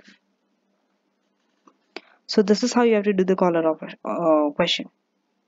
Now we'll be moving to the interest rate swap. So now we are going to talk about interest rate swap, and this question is, what do I say, easiest question because it's very straightforward, right? So an interest rate swap is an arrangement where parties agree to swap a floating rate of interest payment for a fixed stream of interest payment, or vice versa, floating for fixed or fixed for floating, anything. No exchange of principal, remember. Unlike in currency, there is no exchange of principal, only the interest rate on the loan. So here, company involved are termed as counterparties. Second, remember, when you have to write about swap, these are the points you can write. That swap can run for up to 30 years. That means for long-term hedging, swap is good. Swaps can be used to hedge against an adverse movement in interest rate. Let's say company has 400 million floating loan, okay, and interest rates are likely to rise over next 5 years. So what do? For the first 5 years you enter into a swap. You change your variable to fix. You get into a swap with a counterparty to swap into a fix for the next 5 years. After the 5 years is over, that means from the 6th year onwards, start paying the floating rate normally, right, without the swap. A swap, why do we go for swap? Because it can be used to obtain cheaper finance. That means through swap you can borrow at much better rate than borrowing directly. That's why we go for swap. Now, calculations that are based on splitting gains. Remember, gains are split between the counterparty.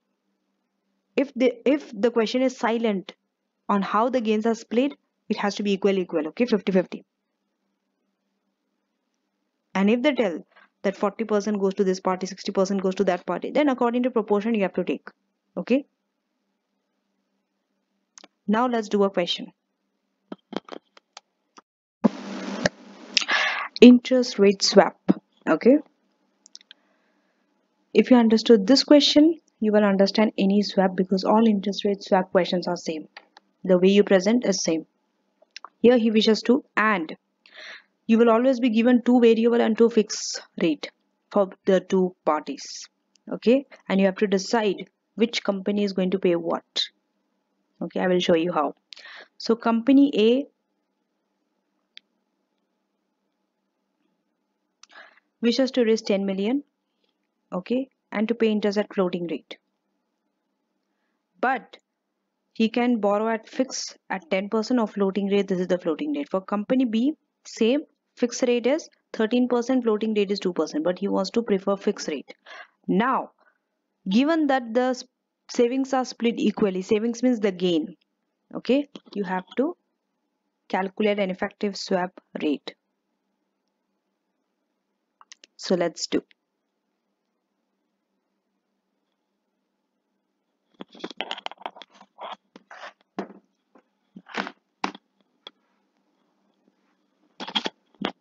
Okay, you should always find out, okay, company A, company B, the difference between the two, fixed, floating, to understand which company is taking what under the swap.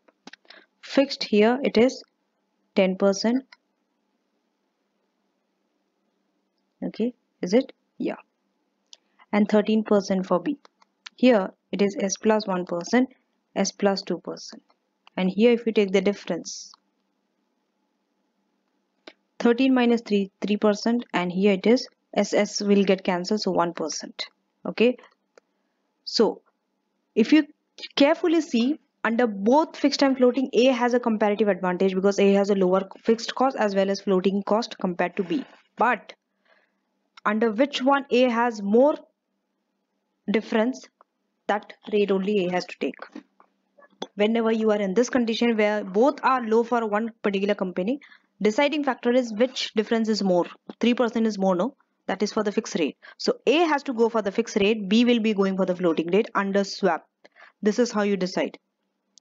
Now, A fixed, B floating or variable. Now, if you have to find the gain, this is how you find. Once you found the difference between the two, difference of the differences, understood?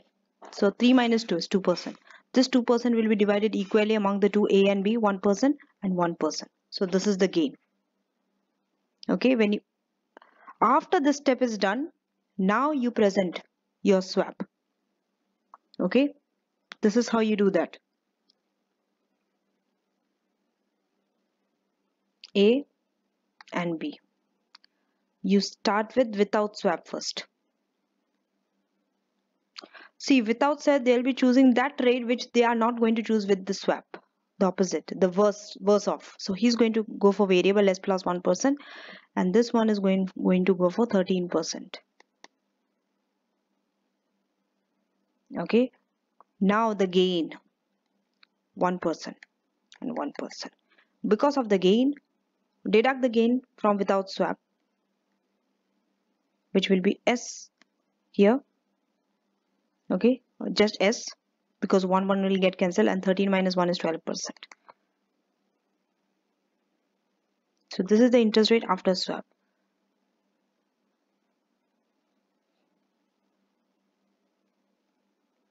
After swap, you have to get this S and this 12%.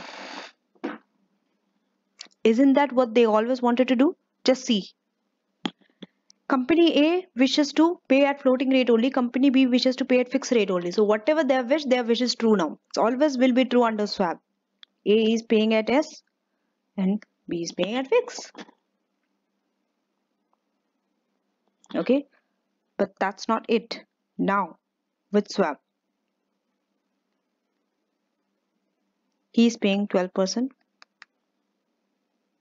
Sorry, not 12%, 10%, and S plus 2%. Okay, leave some space here. After the space, you write this. Now A to B, B to A. Remember, when you do this, the difficult part is in the last part. Everything else you can do without swap, you know, gain, you know, the difference is the interest rate after swap. With swap also, you know, the difficult part is here to set this right. How to set this right? Always start with the variable. Variable, because variable is only S. Who is going to pay that S and who is going to receive that S under swap? That is the difficult part. Once that is solved, fix is just the balancing part. Always with the variable first. Okay. How do you decide who is going to pay variable and who is going to do this? How do you decide that? Tell me. It's very simple. Just check which company is having the variable after swap. Which company is that? A. A. A is the one who is having that interest rate after swap. So A is the one who is going to pay S in bracket because it's a payment, and B is going to receive that S under swap. Understood? When it's a receipt, it's without bracket. The one who is going to pay, it's in the bracket. And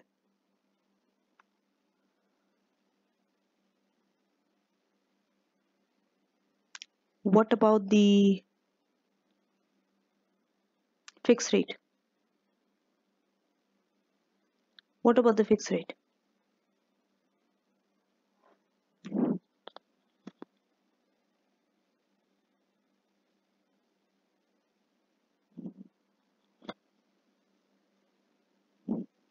This is S.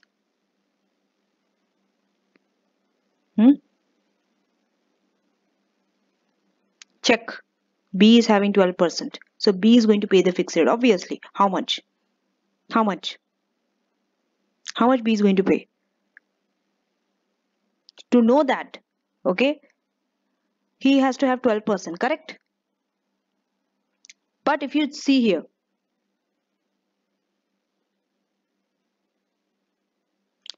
he is already paying S plus 2. This is S, not 5, S. He is already paying S plus 2%. Okay. So just deduct this to 10 minus 12 minus 2. So 10%. So he is paying 10% and he is going to receive that 10%.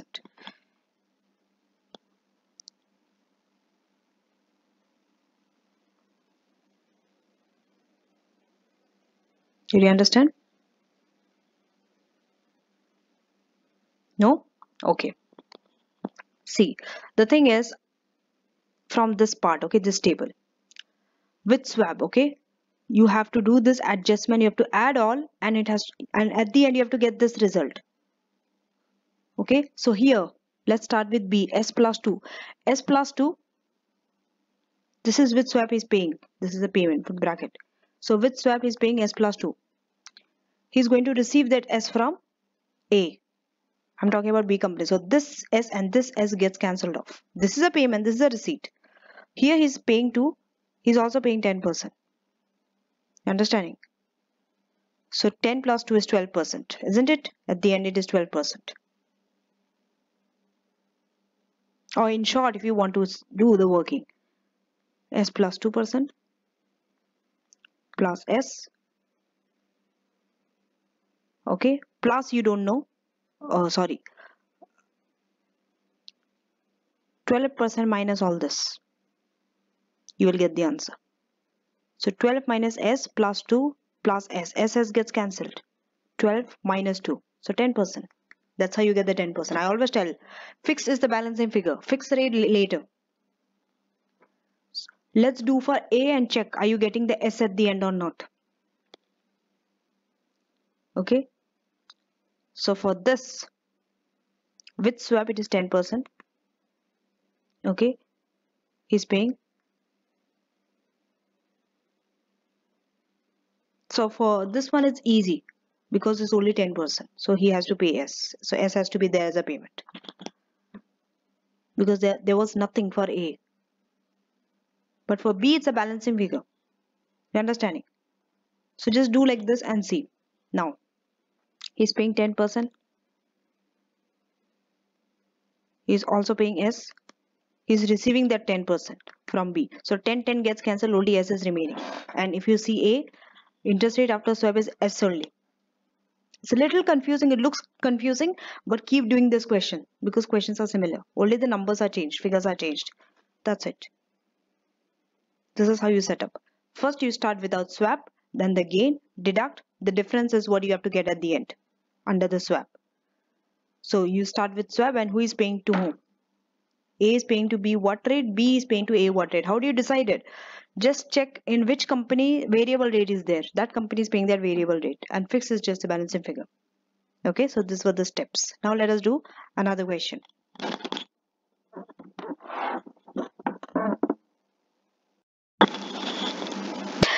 So if you have understood the previous question, this question also you will understand with little changes here. Okay, here also splits are equally divided. Company X and company Y. Company X's fixed rate is 6%. Variable is S plus 80. And here the fixed rate is 5% and variable rate is this. So let us do quickly the same thing that we have done in the previous question. Okay, find the difference among the two.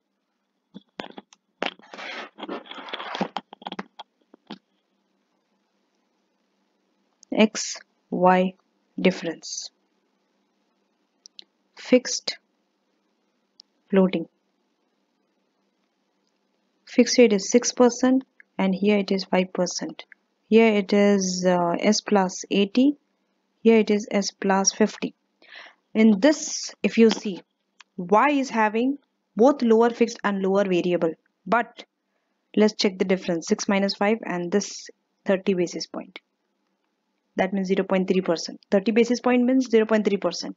In which one is Y having the lower? Fixed or variable? Fixed, because 1%. So Y is going for fixed. X is going for floating rate. This two. Under swap. And if you have to find the gain, it is 1 minus 0.3, which is 0.7, and this 0.7 is divided equally, so 0.35 is the gain. Okay, remember in your exam you will have the bank fees also, which you have to deduct. They will tell you what is the bank fees. So now let us set the position. How we have done for the previous question without swap. X, Y. Without swap they will go for the opposite. Okay. X will go for fixed rate, which is 6%, and he will go for the variable S plus 50, 0.5%. Then the gain 0.35, which you have to deduct to find interest rate after swap.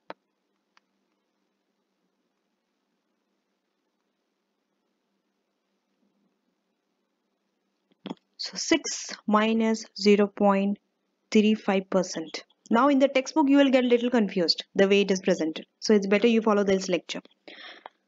So the difference is 5.65%. At the end you have to pay this rate only, and here it will be S plus 0.15%. Okay, if you see, X prefers to pay at fixed rate, Y prefers to pay at floating rate. So that's what they're doing at the end. X is paying fixed rate only, Y is paying variable rate only. Now with swap, what are they doing? Variable S plus 0.8%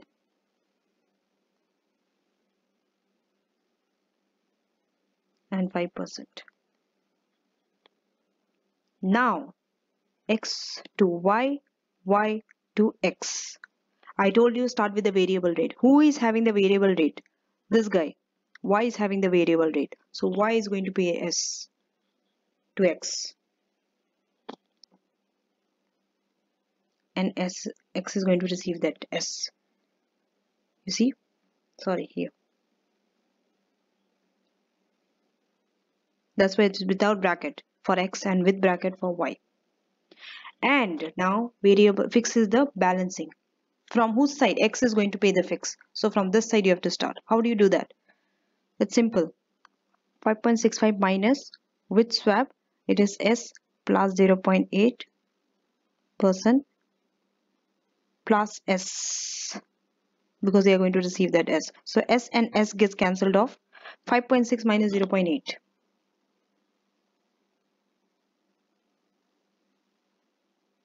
5.6 minus 0.8 is how much? 4.85%. So he is going to pay 4.85%. He is going to receive that 4.85%. You understanding? Try to balance it at the end and check after doing all this calculation, are you getting this and this to figure? If you are getting it, you are absolutely right.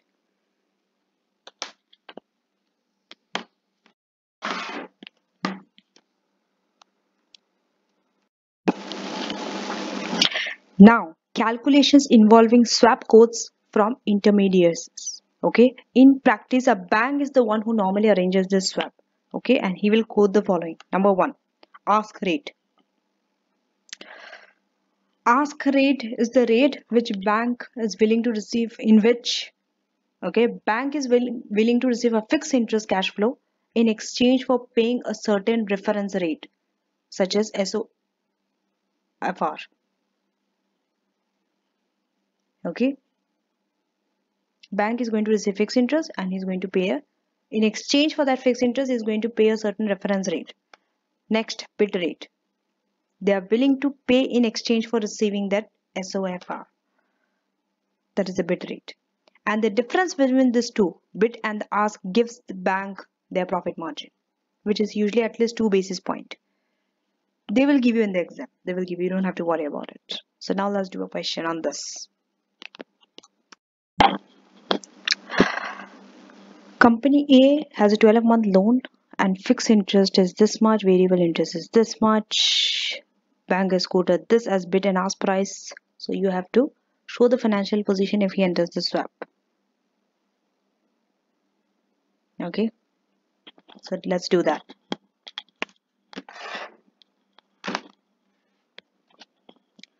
First, for company A, but there is no counterparty here. The counterparty is the bank.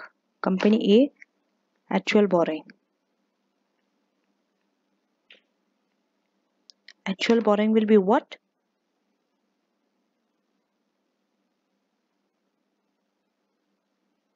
He currently has a 12-month loan at a fixed rate, okay, but he would like to swap it with variable. So the actual borrowing is the fixed rate, 5%. Payment to the bank.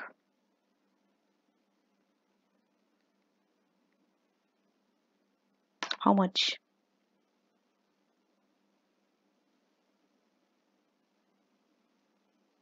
He has to pay S, okay, because he wants to swap for variable. So he's going to pay S to the bank. And receipt from the bank.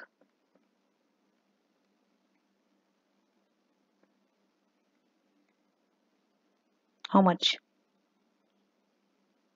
Receipt is the bid price, this much. is going to get it from the bank. Remember, for S, you are going to get, for variable, they are going to get a fixed return from the bank, which is 4.9. Okay, so once you add up everything, net interest rate after swap. So S, sorry, this is 5, this is S. So he's going to receive 4.9 and he's going to pay 5. So that means the balance is 0.1. He's going to pay S plus 0.1% because 5 minus 4.9. Okay, let's check without swap, no swap. Just check whether are we getting this or not. No swap. Without swap, we are going to pay the variable S plus 0.12%. And what is the gain? The gain that will be deducted? 4.95. What is that? What is the gain?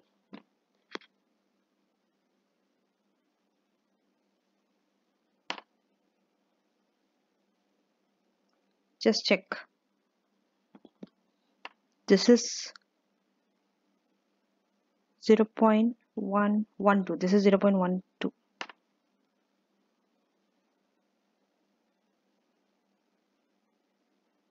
So 0.12 minus 0.1 is 0.02, right? 0.02. That means 2 basis points. So 2 basis point or 0.02 is the gain. Because see, without swap it is 0.12, with swap it is 0.01. So the gain is 0.02. 2 basis point is the saving. If you check, you will get this only. That's what you have to get. Now we'll do another question.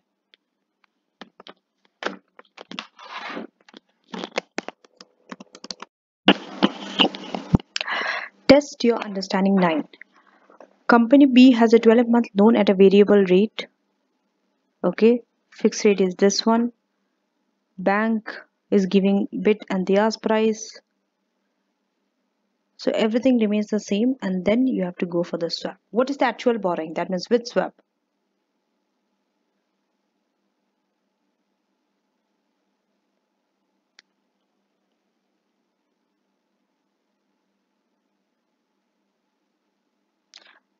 The company has at a variable rate and would like to swap to a fixed rate. Okay. So actually he was borrowing at variable rate.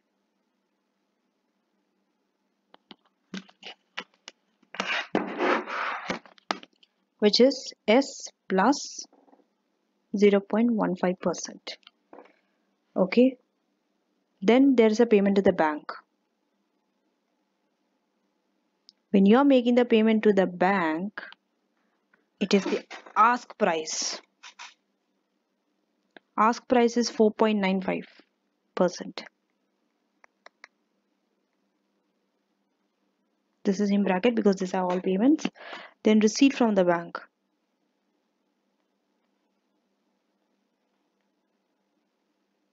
Is S, variable rate, because they're exchanging variable for payment to bank. Now the net interest after swap. Just add all. Once you add all, S gets cancelled off because you're here paying here and receiving from bank. And 0.15 plus 4.95. The total payment is 5.10%. Okay, to get this, let's see. Without swap, you are paying the fixed rate, which is 5.12%. Now gain. What is the gain? If you check without swap and with swap, the difference, it is 0.02 only. Understanding?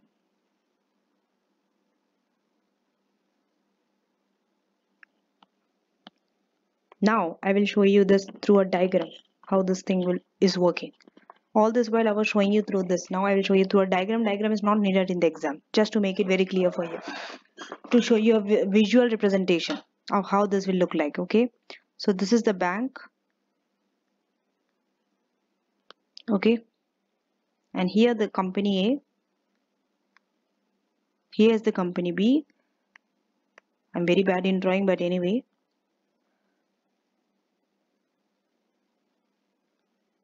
the lender,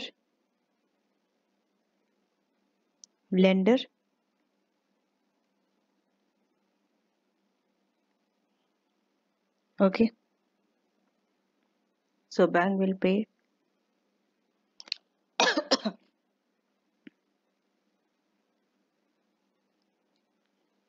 okay, who is paying? Wait a minute.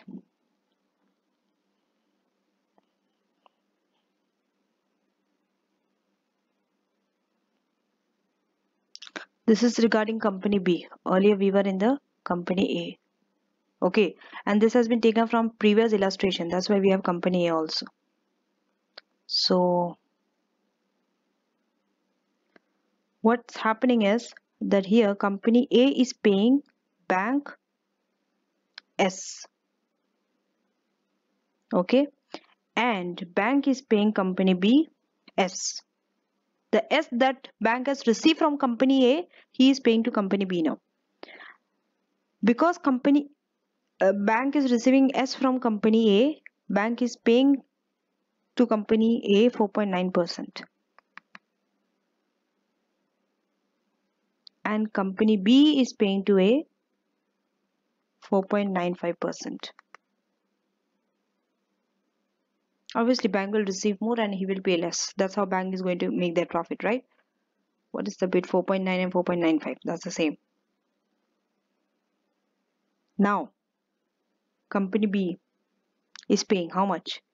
S plus 0.15. We have just checked here the actual borrowing. Right? And company A is paying 5%. How 5%?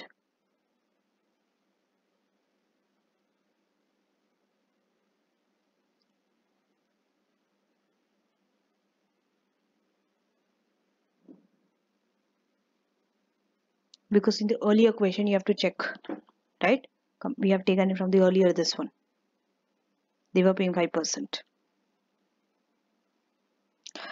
So this is the visual representation, but you don't have to do this.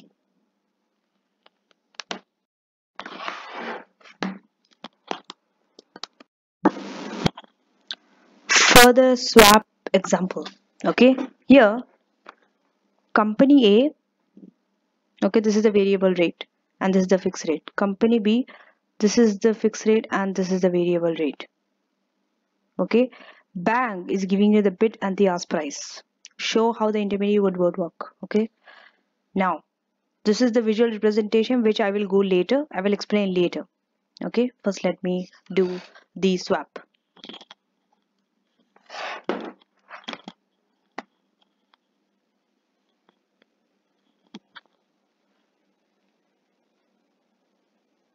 So when you're doing this swap, what is the actual borrowing? Payment to bank. Receipt from bank.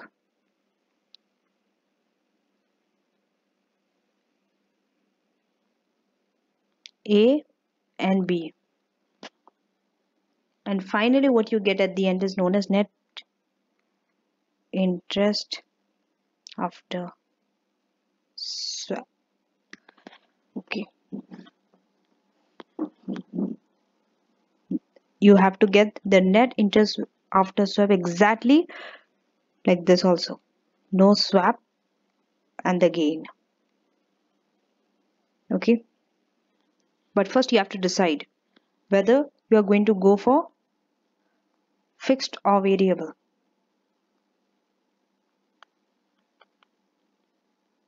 Write the two fixed rate of A and B. For A it is 5.4 and 4.85.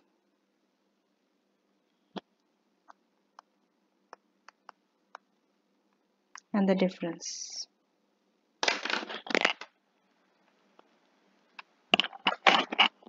%0.55%, and the floating rate is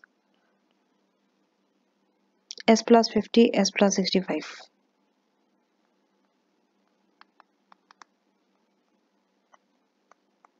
The difference is 0.15. Okay, if you see, this is a little different question. Why? In this case, B is having a lower fixed cost, A is having a lower floating rate. Okay, but you go by the difference. Okay, so here it will be negative. See, when you're finding the difference, find from one direction only. Do not do like this. For example, if you are doing 5.4 minus 4.85, here also you have to do like this. 5 S plus 0.5 minus S plus 0.65. So it will be negative. You understanding? That means it's not having any advantage. A is not having any advantage. Sorry, B is not having any advantage. But the higher difference is in the fixed rate for B. Okay. So B have to go for fixed and A will go for variable rate. I've already circled it also. Okay. And that is the actual borrowing here. S plus 0.5%, 4.85%. Okay, without swap, he will go for fixed 5.4%. He will go for variable S plus 0.65%. And the gain, you have to find the gain first. How do you get the gain?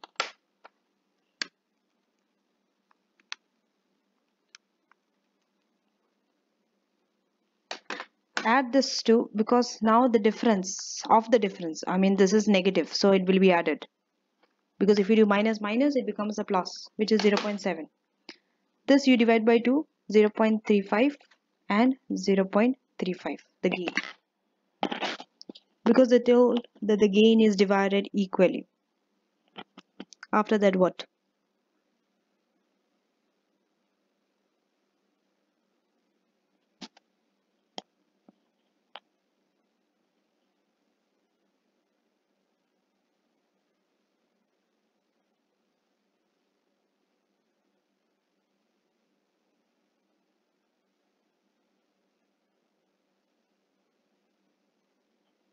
Sorry, I think the gain is not shared equal in this case, because here the gain will go like that, but remember the bank, the difference between the bid and the ask, the profit margin, it is 0.02, and this will go to whom? This 0.02, A or B?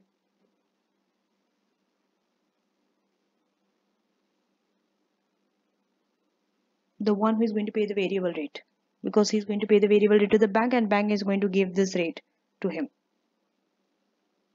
Okay,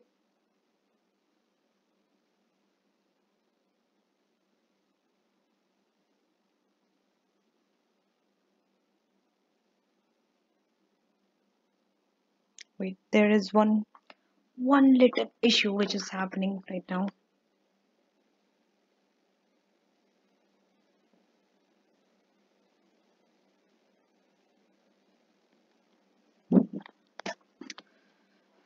$68. So okay, the gain is 70, not divided equally, it is 70.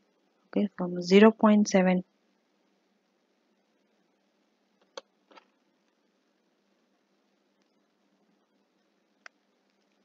18 0.2.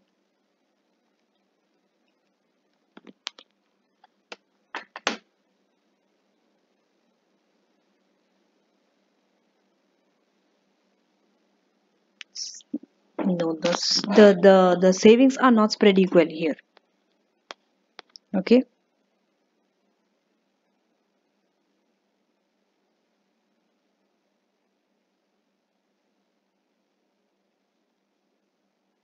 So from here 0.7, 2 basis point have gone to the bank.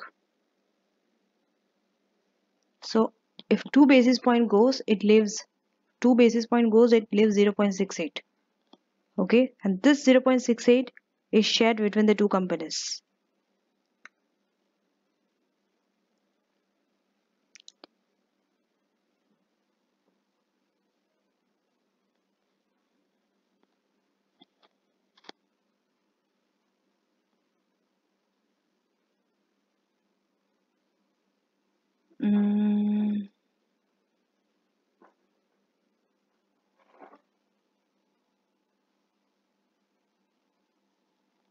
Okay, so we have not got the gain yet.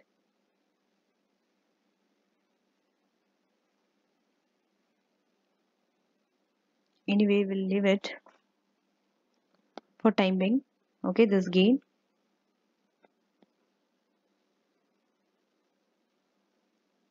And then we'll concentrate on this payment to the bank and receipt from the bank. Remember, you are paying S to the bank, B company.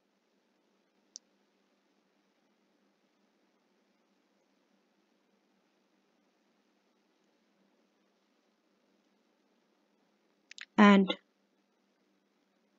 receiving S from the bank, because A wants fixed rate at the end. Okay, so A wants fixed rate means he'll be paying fixed rate to the bank. That means at the end he'll be having fixed rate, and he's already having a borrowing here. So he has to receive S, so that this S and this S gets cancelled off and he only have a fixed rate here. Okay, and he's going to, and this B is going to pay. Fixed rate is the balancing figure, but for that you have to get the net interest after swap.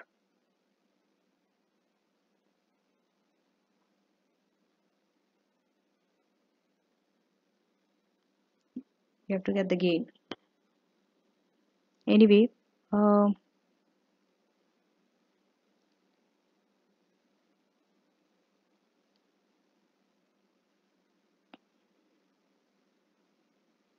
yes, so to the payment to the bank, this is the fixed price. Okay, ask and the bid. Who is going to pay? Receipt and the payment will be different this time. It's not the same. Receipt will be at 4.5. Payment will be at ask price, which is 4.52.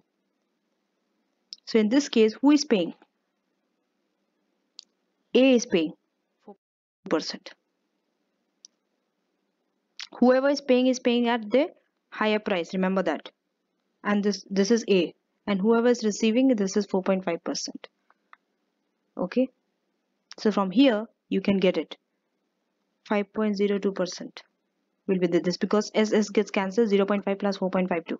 And here, S will be there. Plus 4.85 minus 4.5, which is 0.35.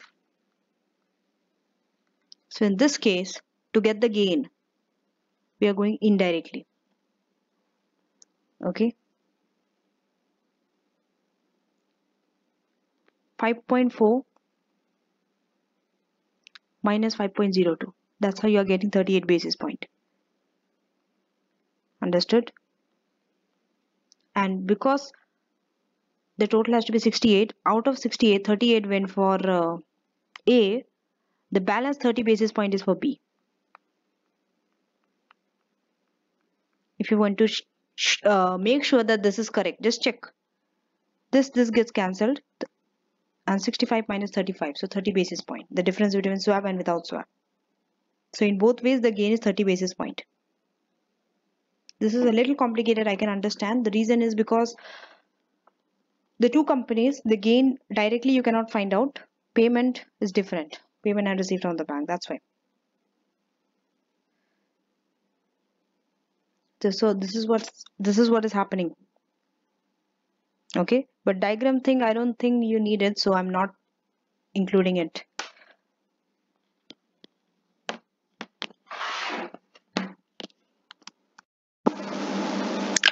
Using the yield curve and the FRA rates to set the swap rate. Okay, this usually happens when it's for multiple years. Okay, so in this example, remember, even this also you are going to get in the exam. Okay, it has been asked in the exam and it might be asked in your exam. So in this example, the bank agreed to pay a fixed stream of payment to a company in exchange for variable stream of payment. Okay, or vice versa. The bank decides what the fixed payment should be. How? By analyzing the company's yield curve. There are some key considerations, especially when the swap is in the starting period. What is it? Present value of the variable payment is equal to the present value of the fixed rate payment when both are discounted at the spot yield. And why do we use forward rate, FRA rate, for the swap rate? How are they both related? Because forward rate are the best estimate of the actual interest rate that might be payable in the future. Now we are going to do a question on this. This is a little bit challenging, so that's why you need to, I'll be going a little slow in this question. Okay, so here the debt is 10 million, pays interest at variable rate based on the current yield curve. Okay, every year the yield curve is different. Okay, you have been given for the 3 years now. There's a likelihood that interest rate will rise over the next few years, so they want to arrange a 3-year swap. Okay, where they will pay a fixed annual rate to the bank in exchange for a variable rate based on the given yield less 30 basis point. Okay, assuming that they will receive a variable less 30 basis point from the bank, calculate the fixed rate of interest that they will have to pay to the bank in the swap. Okay, this question has been asked in the exam. So how do you do that?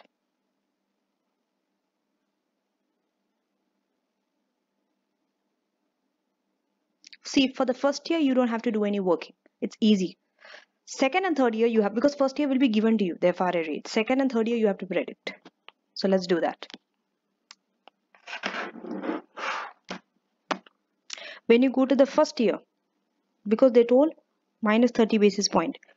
So this will be 3.96 minus 30, which will be 3.66%. Okay, that means 3.66% on 10 million, right?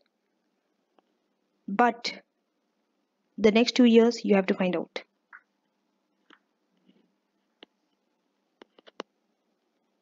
Okay, how are you going to do that? Based on the FRA. We have already calculated FRA, if you remember, in test your understanding 1. So you have to go back to my video in case if you forgot, or if you have the test your understanding 1 with you, we have already solved. We have got the FRA rate. What was it? For year 2, FRA rate was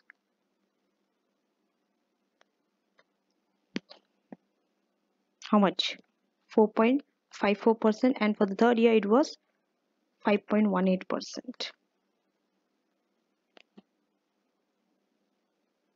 Okay, so here it will be 4. Okay, so here only second year. Okay, year 2, year 3. So here minus 30 minus 30, which will be 4.24%, 4.88%.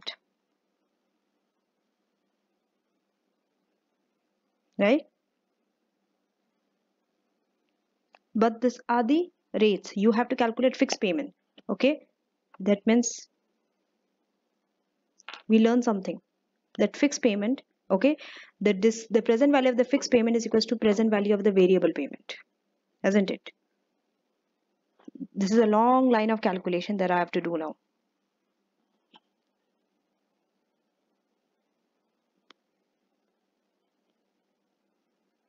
So what is it? We don't know the return amount, we don't know. So x divided by, discount it. You have to discount.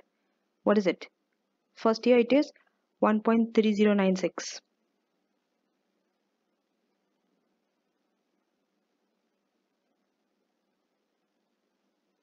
So 1.0396 plus, this is in bracket, x divided by, when you have to discount the second year, it will be this 1.0425 to the power 2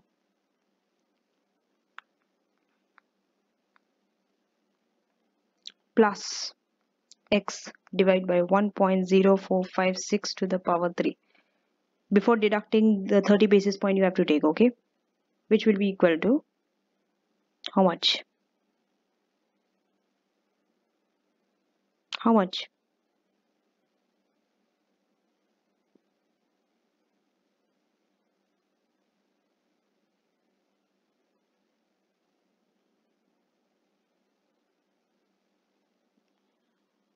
See, here you have already got this percentages, right? This you have to multiply it by what?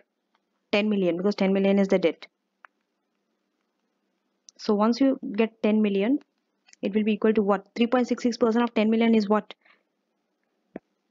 366k. That means 336,000. 424k. 488k.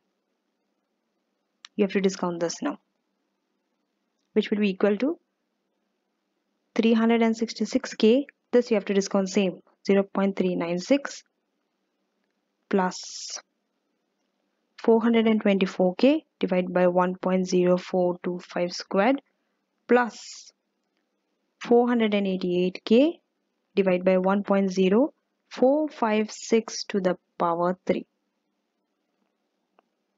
So now what do you do? Tell me.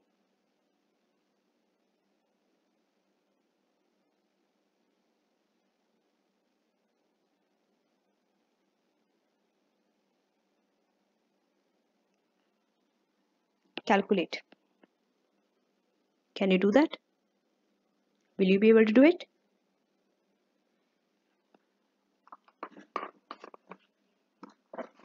So this side, on the right hand side, you can do the calculation. Okay.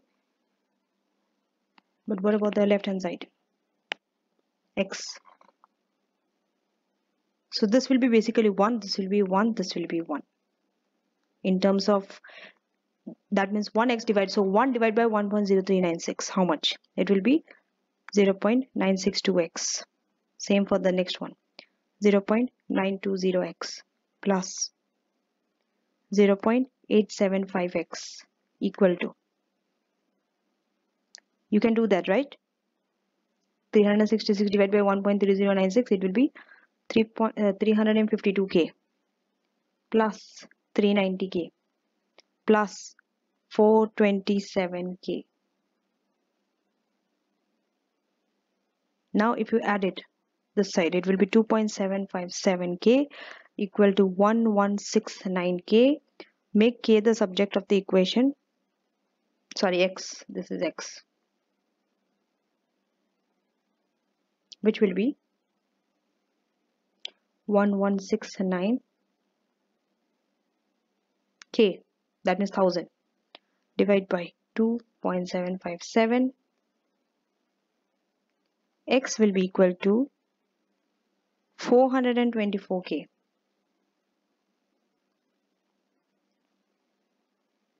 424k on the 10th million. How much it will be? Divide this by 10 million.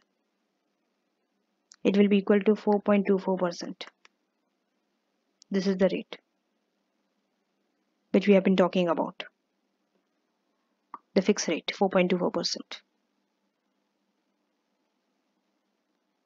This is how you have to calculate. Okay, so this is the rate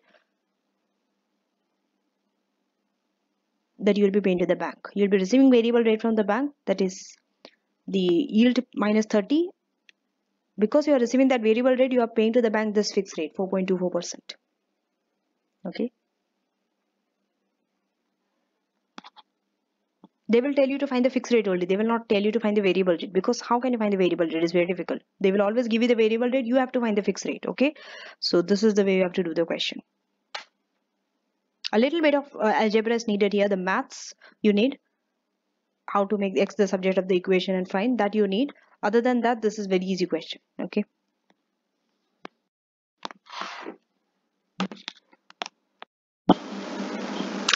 Now let us turn to the last hedging technique for interest rate swap, that is swaption. Okay. This is the combination of option and swap, hence option and swap. Okay. So it has the benefit of both the swap and the option. Okay. Now when you purchase an interest rate swaption, remember you have a right, because now it's an option on swap, not an obligation to enter into a swap. Okay. But you have to pay the premium now because it's an option. So now let us do a question on swaption before we conclude the lecture. So usually in this we don't get questions, like calculation has not been asked, but something to write might be asked, right? But a question has not been asked on swaption. But anyway, let's go through this illustration to understand how it works. Sean has a 10 million loan repayable in 5 years, okay, at this variable rate, and the SOFR is currently 5.75%. The company is exposed to the risk of fluctuating interest rate. The treasurer believes that they will stay low for the next 2 years. Okay, this one. However, the outlook is at best uncertain. She would like to hedge this risk but is not sure if the current swap rate is the best available. The treasurer wants to lock in the swap rate in the 2 years time for the following 3 years and have the flexibility to benefit from a lower swap rate should the swap rate fall. Remember, the benefit of lower interest rate you can only take when you have option with you, otherwise no. Okay, so this is achieved by buying a 2-year option. Out of the 5, the first 2 years you can go for an option and the remaining 3 years without an option. Okay, so now this is what is happening. If you see it in the time scale, from now and 2 years you buy a swaption, you pay floating rate on the loan. Okay, after 2 years you decide whether you're going to exercise it or not. Okay, if the 3-year swap rate is greater than 7%, then only you exercise the swaption, because you have to pay at the fixed rate 7%. If it goes below 7%, you do not exercise and hence benefit from the interest rate which is lower than 7%. Okay, so this is how swaption work. Now let's summarize everything. So at the end, everything that we have covered in this lecture is summarized in this one box. Okay, starting with FRA, we have started with forward rate agreement. We told if it's a borrowing you buy, if it's a deposit you sell. Okay, IRG, this we have not covered in the lecture, but through this I'm going to explain you. IRG stands for interest rate guarantee, or you can say option on FRA. Like how we have options on future, we have option on FRA also, but it usually does not come. Okay, it have not come, but anyway, if it comes, IRG is call option, and for borrowing and for depositing is put option. Okay, you can memorize this table, but once you understand the concept properly, you don't even have to memorize it. You automatically will know it, for borrowing what it is, for depositing what it is. But anyway, for the summary, for the revision, this is a good tool that you can use. Future, if it's a borrowing you sell future, if it's a deposit you buy future. An option, borrowing put option, deposit call option. Okay, we also went through callers, floor and cap. Cap is a put option, floor is a call option, and caller is the combination of the two.